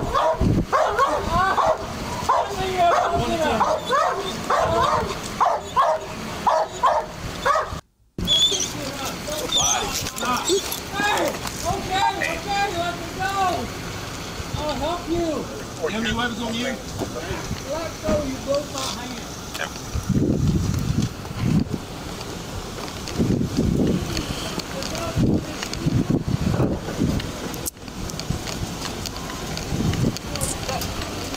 Wait for it. Hey, get your eyes back. Pay attention. It's coming. That was fucking unjust and fucking unfucking called for. Jesus Christ. Oh, that's gonna be... At the end, the man saying that the incident was unjust was Corporal Lowry. Without him filming this incident and reporting the true event as it actually occurred, we would be left with the absolute lie that the sheriff's office released.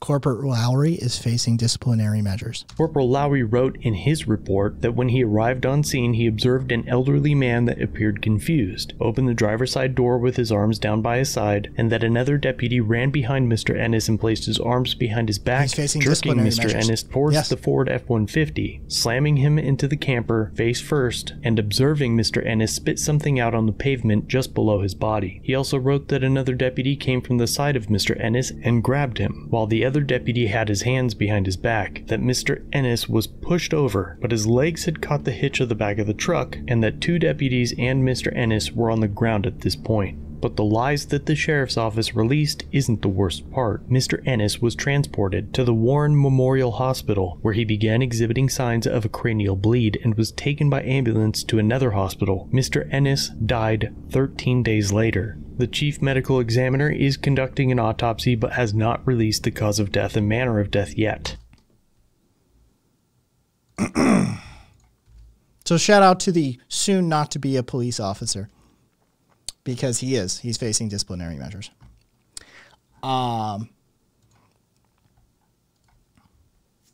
It's what happens every single good cop. Disciplinary charges, firing, harassment, murder. Yes, and they will harass him. Dude, for crossing the thin blue line, he will be harassed to the point of potential harm.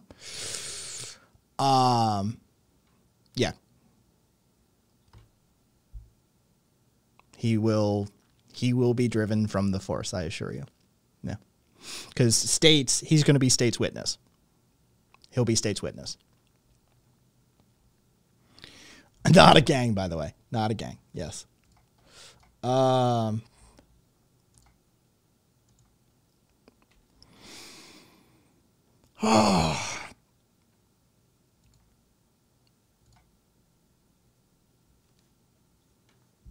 Yeah, no, that's the argument. There's no such thing as a good cop because no good cops can survive.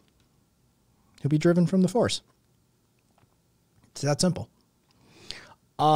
So Lafayette, fucking police department, the Atchafalaya Basin. So we're in Louisiana. If you can't tell by the language, Lafayette and Atchafalaya, right? Like we're in Louisiana.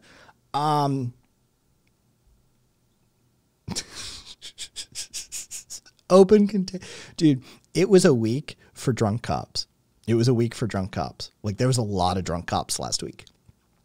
I don't know what the deal is, but apparently last week was a bit of a drinky week for cops in this country. Multiple charges for crashing onto the Atchafalaya Basin Bridge while driving on Interstate 10.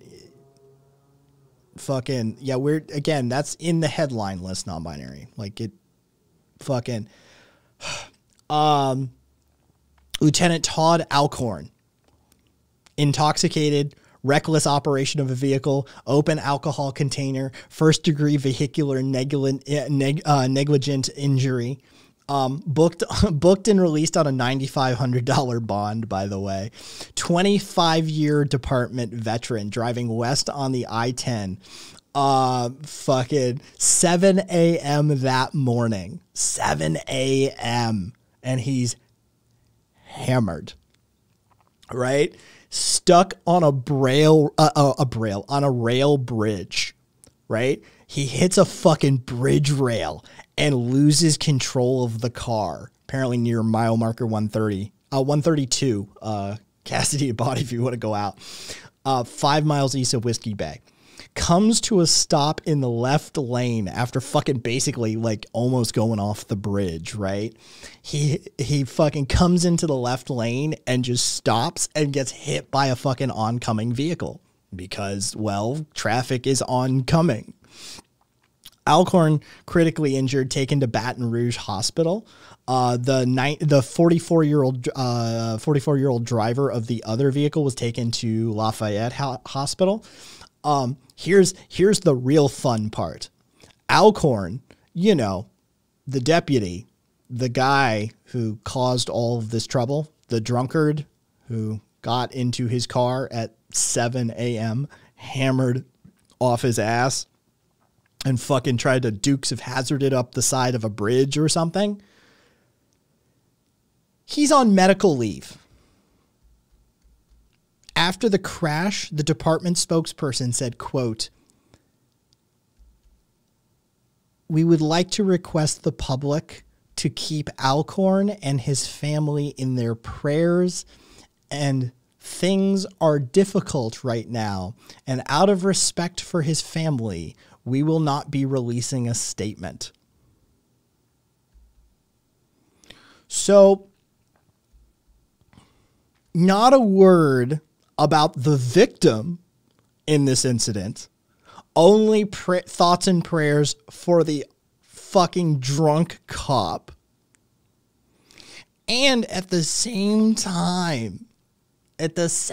fucking time, this motherfucker is out on medical leave.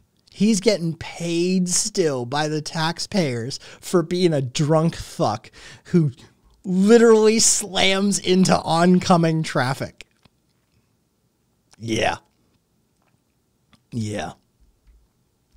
Can we get in on this gig? Cause this gig seems great. Oh, it seems great. Fucking dude, you just get away with anything. Just get away with anything. Dude, I'm reminded of the Las Vegas officer again. The Cassidy, the fucking cop here in Vegas who said, "I'm going to kill an N-word one of these days and get a paid vacation." And what did he do? He killed an N-word one day and got a paid vacation, per his own girlfriend testifying against him. Yeah. Fucking, I think of that guy from time to time when we do these. There's a cop in Vegas here that his girlfriend testified against him. He used to go around saying, "I'm going to kill an N-word and get a paid vacation." What did he do? He killed a black veteran who was having a mental crisis, just sitting in a car in an apartment complex parking lot. And they fucking lit that dude up. That dude was on paid vacation for 2 years, and then he was allowed to resign with pension. Yeah. He got a 2-year paid vacation plus full pension when he resigned. Hi, Karina. Yeah, oh yeah, we talked about that guy fucking who was robbing casinos. Yeah, I mean, he got to retire a lot early, Alpha. The guy was in his 30s or some shit. Like, he got to retire way ahead of fucking schedule. Way ahead of schedule. He got a free two-year paid vacation plus early retirement.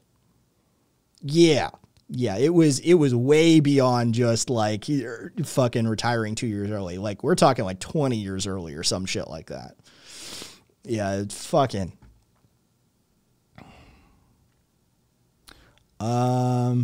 This is what the place looks like where he, oh, Jesus Christ. All right. So yeah, I can sort of see it. I can see it. So this is where the drunkard fucking, so there's just two lanes opposing. And so he bounced off. So he bounces off one of these fucking rails.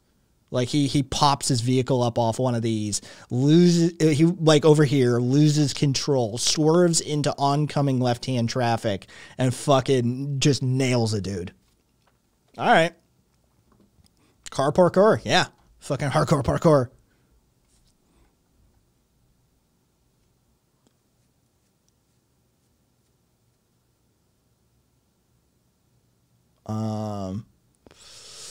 Well, hang on. What was that? Let's do that.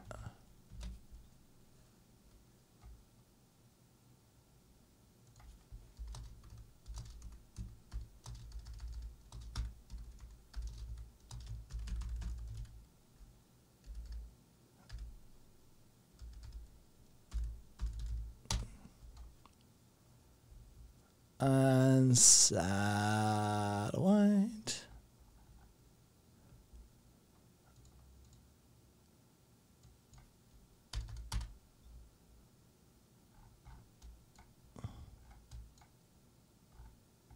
That's the train track. There's the I-10.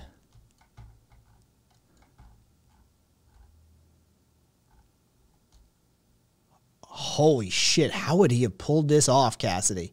I'm looking at this with a satellite image now.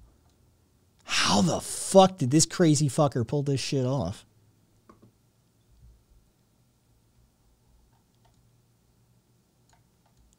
Out here. Out here. Oh my God, if he plowed through this, I mean, it's doable.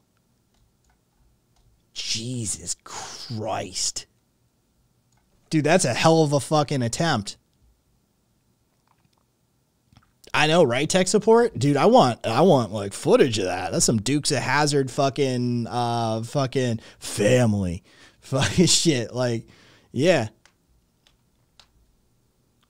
Dude, that or, I mean, he did some impressive shit. That or he did some impressive shit.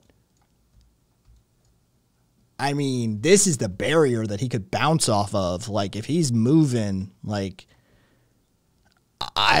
dude, yeah. Oh.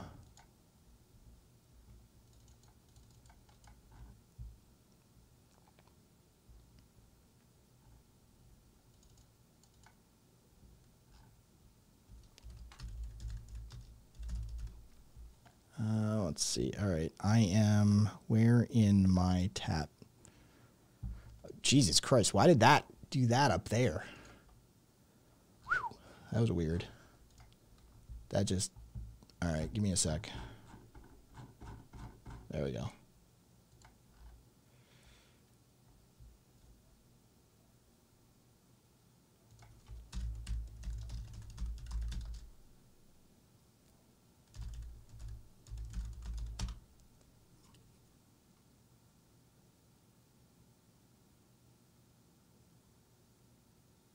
Weird.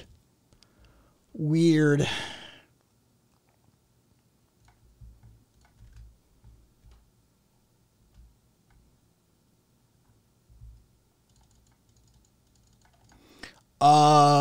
Yeah, no. In fact, yes. Marsha Blackburn released a video statement. I don't know when this fucking article is from, but I don't know when they need to update it. May 8th? Yeah, no. She released a video statement over the weekend, openly criticizing the contraception ruling from 1965. Yeah. Like, that's constitutionally unsound rulings like Griswold v. Connecticut, Kelo v. City of New London, and NFIB versus Sibelius confuse Tennesseans and leave Congress wondering who gave the court permission to bypass our system of checks and balances. That is literally a denunciation of the right to privacy vis-a-vis contraception purchases. So PolitiFact is wrong on that. Sorry. And there's literally multiple articles talking about how in fucking all the way back to March, Marsha Blackburn has been denouncing Supreme Court rulings that supported the contraception from 1965. Yeah, you can go fuck yourself with that nonsense. You fucking people used to talk about how, oh, they wouldn't reverse Roe v. Wade either. The vast majority of people agree with Roe v. Wade. They wouldn't dare touch Roe v. Wade. Get the fuck out. They already are. I come from a generation that has seen genocide of gay people in this country. Yes, actual fucking genocide, right? I have seen the criminalization of sexual activities in my lifetime, right? No. Take your bullshit fucking quietist, oh, you're just being alarmist nonsense and go kick rocks with it. That's not what's what's occurring. Now, let me go back to what we were already doing before I was interrupted by somebody who doesn't know what they're talking about. Anyway, Minneapolis, Minnesota.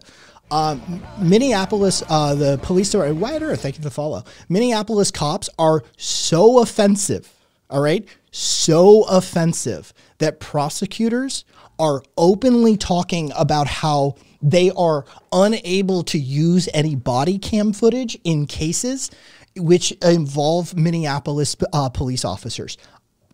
I have some interesting quotes. We struggle to use the body cam footage of Minneapolis police officers in court because cops say such offensive things in the video. This is according to their own internal investigation. The Minnesota Department of Human Rights, which published the findings, found that officers say disrespectful and offensive things to criminal suspects, bystanders, witnesses, and generally speaking, anybody in and around the area in which they are operating.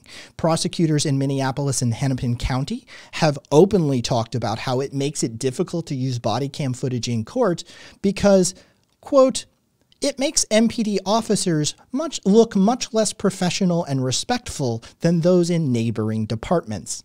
When MPD officers scream obscenities at community members, it makes it challenging for prosecutors to do our job and therefore undermines the criminal justice system. This is part of the result of a 2-year investigation. It found that, quote, police consistently use racist, misogynistic, and homophobic language, selectively enforcing the law based on a suspect's race and violating human rights laws. They literally undermine their own prosecutorial efforts because none of what they say can be used because it will bias the jury against the state's case. Astral, oh wait, I see the tongue on that one.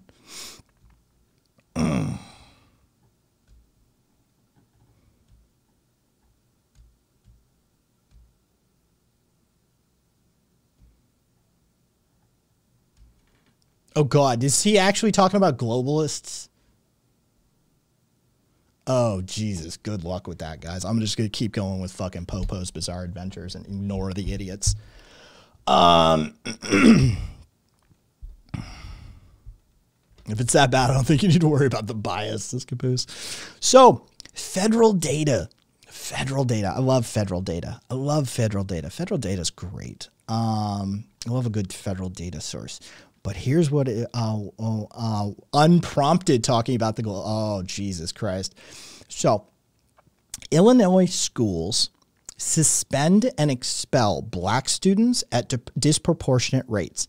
Now, thankfully, due to the federal data, we know it's happening with tickets and fines too. This is a result of a massive ProPublica investigation.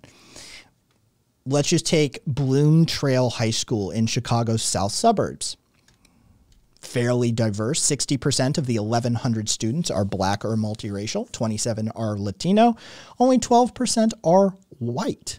But when you look at the group who gets ticketed for misbehavior at school, the diversity vanishes. Police, in cooperation with school officials, have written 178 tickets at the school in Steger since the start of the 2018-2019 school year. That only goes up into 2021. 167 of those 168 tickets, keep in mind, black or multiracial, 60%. 60% of the students are black or multiracial. 167 out of the 178, 93.8% of all citations written by police went to black or multiracial students. This pattern, though, isn't just that one school. It is part of a larger pattern. A full investigation of ProPublica and by the Chicago Tribune has found that it is a pattern in schools across the entirety of the state. They didn't go anywhere beyond the state, but in the schools and districts examined, an analysis indicated that black students were twice as likely to be ticketed than their white peers. Keep in mind, we're talking about cops ticketing students in schools for things that we used to give detention for. Okay? So Chicago Tribune and ProPublica sent out reporters to analyze tickets in nearly 200 school districts all across Illinois. Together, enrolled, oh my God, that is just the worst fucking link.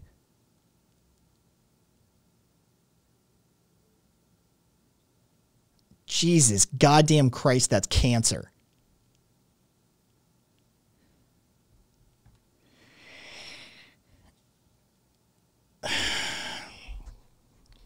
Anyway, for those of us on topic and not trying to do some weird anti-Semitic globalist rant in chat, 200 districts all across throughout Illinois, which together enroll most of the high school students for the state. Now, the news organizations managed to obtain documentation of the race of students for 4,000 tickets issued in schools across 68 districts. After excluding places where ticketing was rare, schools in 42 districts remained, representing more than 1/5 of the state's high school students. The analysis found that 9% of those students, right, we're analyzing 20% of the total schools and ticketing within the schools in the state. 9% of those students were black. 20% of the tickets went to black students.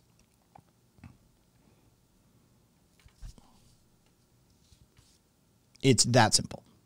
The police, the prison industrial complex is using the school system to route disproportionately racist, poor, and otherwise marginalized groups into the prison industrial complex directly from the school system.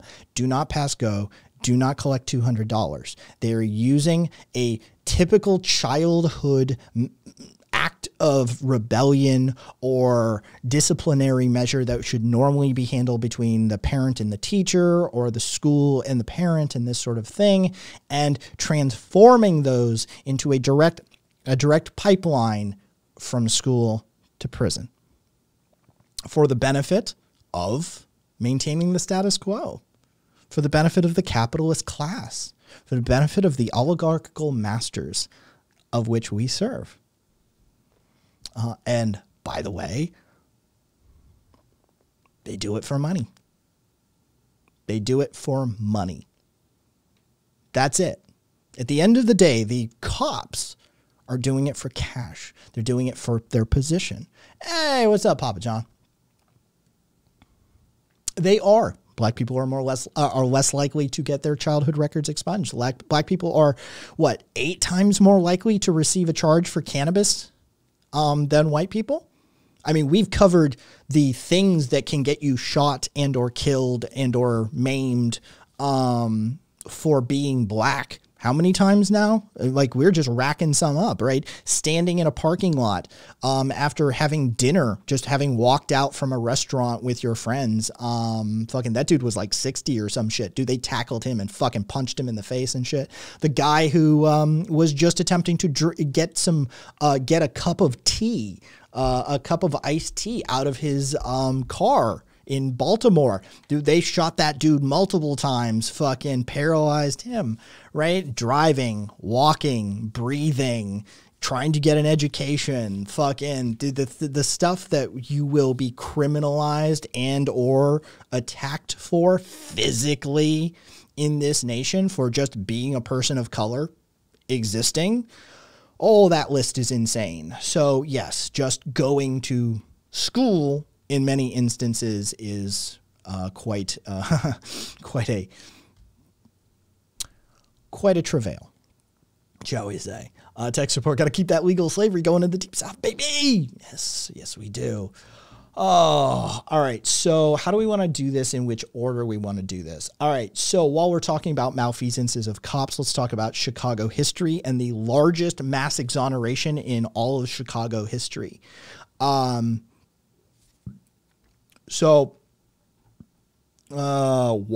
let's see, Ronald Watts. We mentioned him in passing in one of the other PoPo's Bizarre Adventures.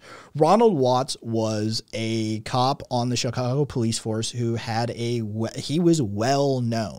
He had a reputation for threatening, harassing, and framing predominantly black and brown people on Chicago's South Side. He is sort of infamous apparently in certain circles and in certain like communities within the South Side. But he eventually got caught. He eventually got caught planting evidence. And so what has happened is this investigation into Ronald Watts's back cases has gone in, and what they have found is that essentially he was so dirty that 212 convictions are being 212 people who have been convicted are being exonerated as a result of this singular cop. This singular cop, we can point to 212 people that were illegally, unconstitutionally,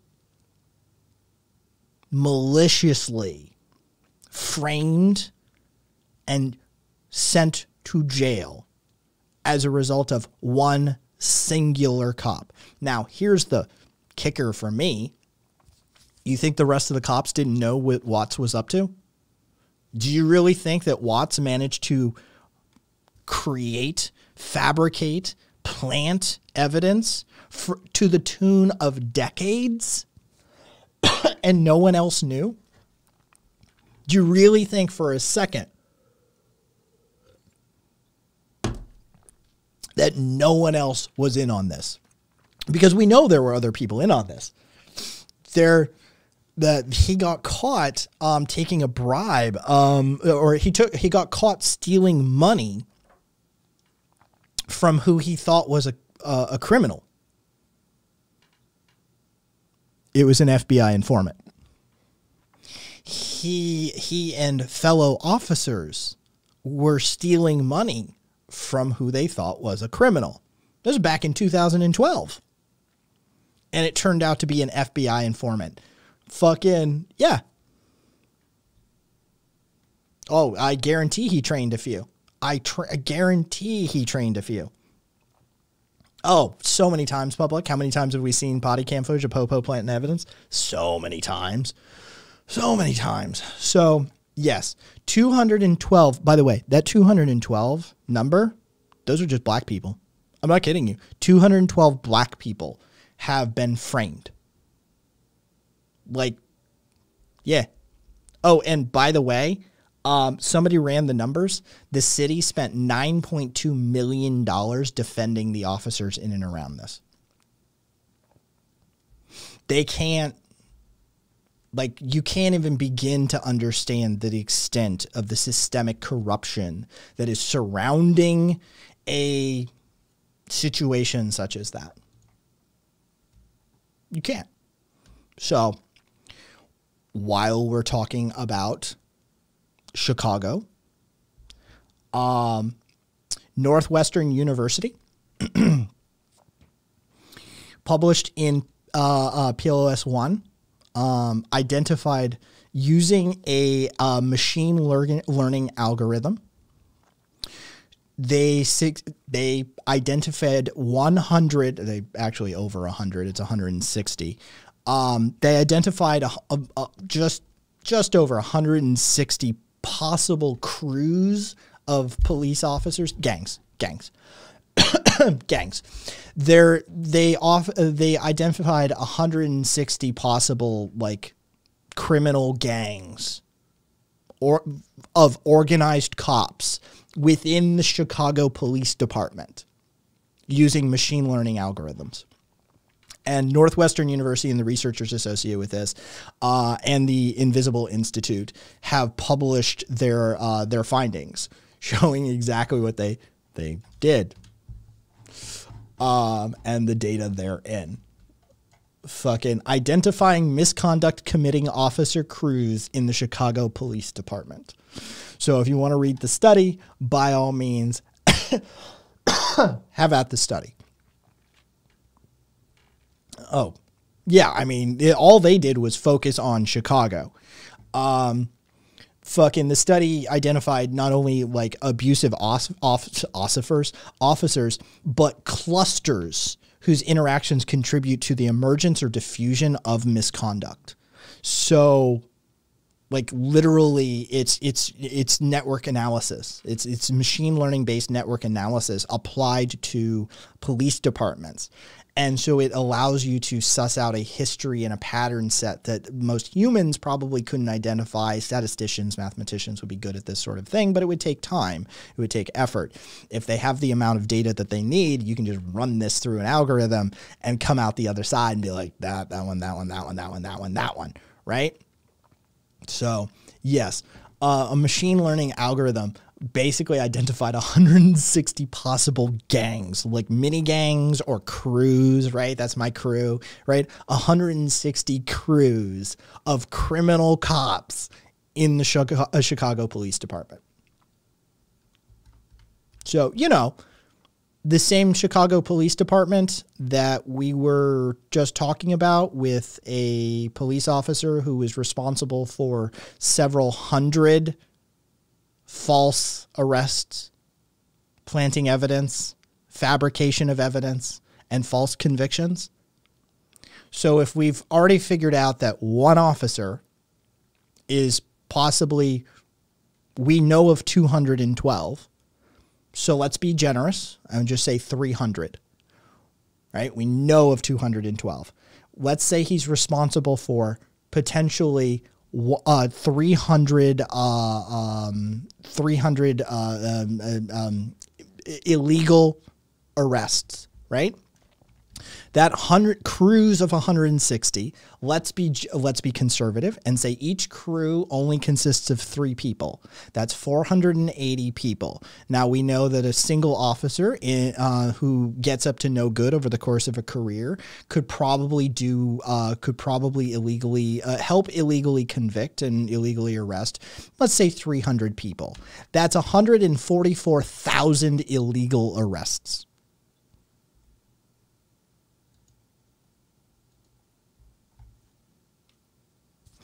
So is that a number worth talking about? Is that representative of the few bad apples? Is that not, oh, I don't know, a systemic problem? Even if we go super conservative, let's take some of those numbers and fucking shave them down. 480. We'll say three people in a crew, same thing. And we'll say he was an outside performer. Ronald Watts was an outside performer. Let's say the average crooked cop only fucks up, let's say over the course of their career, 50 people. That's still 24,000 people Is that not a systemic problem?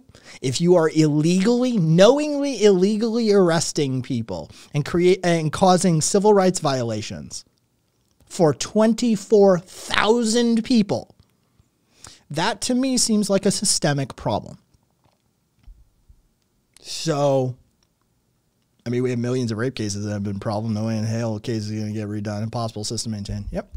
So you have somewhere between, on the conservative side, 25,000, somewhere on the, moderate side, 144,000. And if you go full liberal with the numbers, you can easily hit 500,000, right?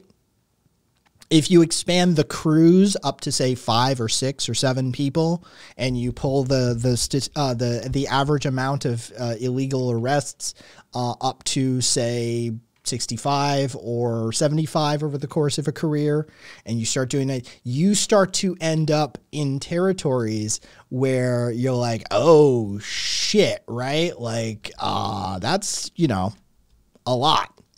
You could end up with a lot of numbers really quickly. What if 212 is the average, right? What if 212 is your average number of cases that these fuckers rig? That's over 200,000 people. If like the groups start like, what's a crew account for? 5, 6, 7. If it's 6, that's like 203,000 people, right? Like is 200,000 citizens illegally arrested and their civil rights violated not a systemic issue? Is that representative of only a few bad apples when you have hundreds of thousands of your citizens being illegally arrested and fucking in their civil rights violated?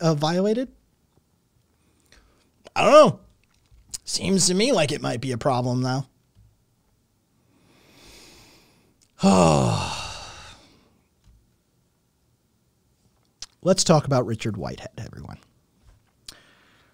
Richard Whitehead we've talked about Dave Grossman before. I've met Dave Grossman. Richard Whitehead, I haven't had the distinct displeasure of meeting. Richard Whitehead it depends on who you speak to.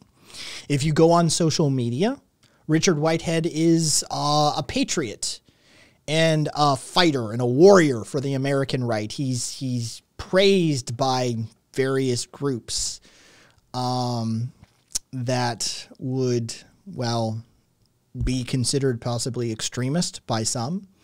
He has openly called for the execution of government officials he has seen as disloyal to Donald Trump.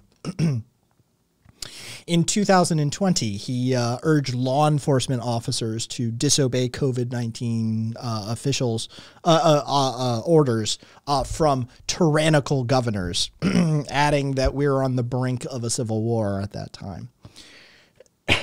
Here's the problem. Mr. Whitehead, he's got a day job. He's a independent law enforcement trainer who trains police officers all across the United States. He is an Idaho-based law enforcement consultant who has taught hundreds of police officers and public safety workers across the country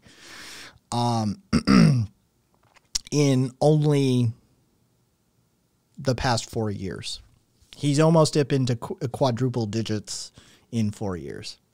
Just police officers, 560. But he is most assuredly one of the more popular trainers in parts of the world. Now, Idaho is, thank you, Ray Apps, for the follow.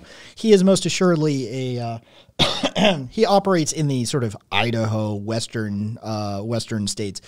You know, the states that we know are notorious for white nationalist or ethno-nationalist, like cults and gangs and compounds, that sort of thing. He has quite a training course from what I've managed to see and scrape together. Washington temporarily banned him in 2015 because he was advertising courses on his website featuring instructional material that referred to turban-wearing police officers, not even suspects. If a Sikh, right, wearing a turban, he would refer to them as towel heads, of course. Oftentimes misogynistic cartoons of women in bikinis. His deception detection techniques that he claims to have devised include that would be Dave Grossman, tech support. Dave Grossman is the warrior trainee. Rise of the warrior officer, a warrior cop. That's Dave Grossman. He part of his technique, or one of the techniques that he trains officers in for his deception detection technique, involves victims of sexual assault and claimants of sexual assault. If they use the word "we," referring to themselves and an assailant in a statement, they are not to be trusted, and their statements therein should be considered deception, attempts at deception.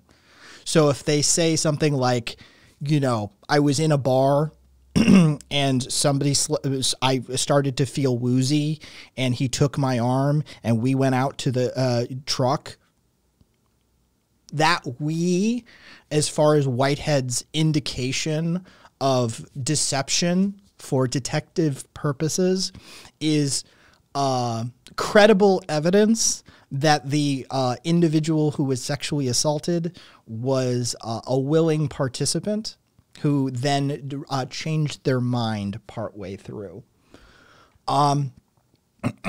He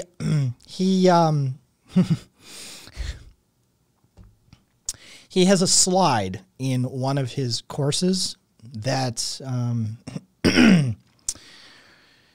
well, I'll read it to you verbatim. The suspect is a gender fluid assigned male at birth, wearing non-gender specific clothing, born Caucasian, but identifies as a mountain panda.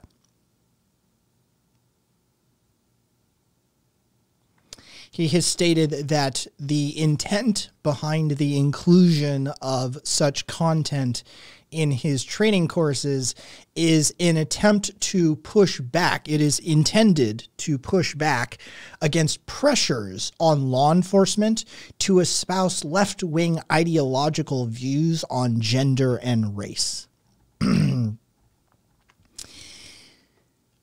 He's one of 5 trainers that have been recently identified.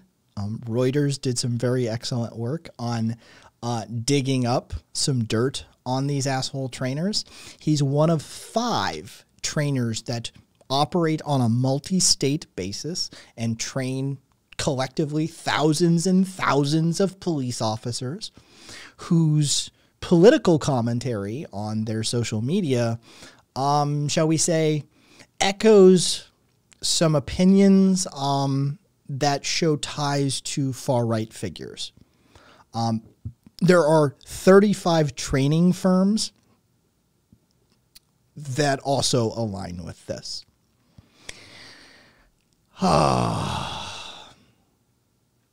Here's a breakdown. The 5 trainers that Reuters looked into have aired views, including the belief in vote-rigging conspiracy to unseat Trump. 1 trainer attended the January 6th rally. 2 of the trainers have falsely asserted that prominent Democrats, including Joe Biden, are pedophiles. They all espouse QAnon-related conspiracy theories. 4 out of the 5 have endorsed or posted records of their past interactions with, quote, far-right extremist figures, including prominent constitutional sheriff David Clark Jr. and Proud Boys leader Joe Biggs, who is currently being prosecuted for his involvement in the Capitol riots. He is Whitehead is a member of the constitutional sheriff philosophy that mandates that which espouses the position that county sheriffs should ignore any law they find unconstitutional. And so he's essentially what we would probably call a sovereign citizen of sheriffs, right? Like he's in that sort of camp. Oh, so he's, of course, listed in the Oath Keeper database as well, amongst many other things. So here's what you need to know. Probably Grossman's gotten around for a lot of years. Here's what you need to know. Private trainers for police departments is essentially an unregulated industry. It sort of is. You can be placed on a training list for a local police department of like available trainers. If you can get your company placed on that list, you can be hired as a trainer. Now, what that takes for it to be put on that list depends from location to location. Sometimes it's as simple as a sheriff putting you on the list. Like, he's a good old boy. I know Dave from back in the day. Put him on the list. So it is most assuredly a, shall we say, an area that has immense commercial opportunity, and is largely unregulated, especially when comparing to other countries, and other locales. So yes, Hunter Biden, NRA, text with the Proud Boy leader, Instagram, moonlighting on January 6th, the political correctness stuff, of course. Yes.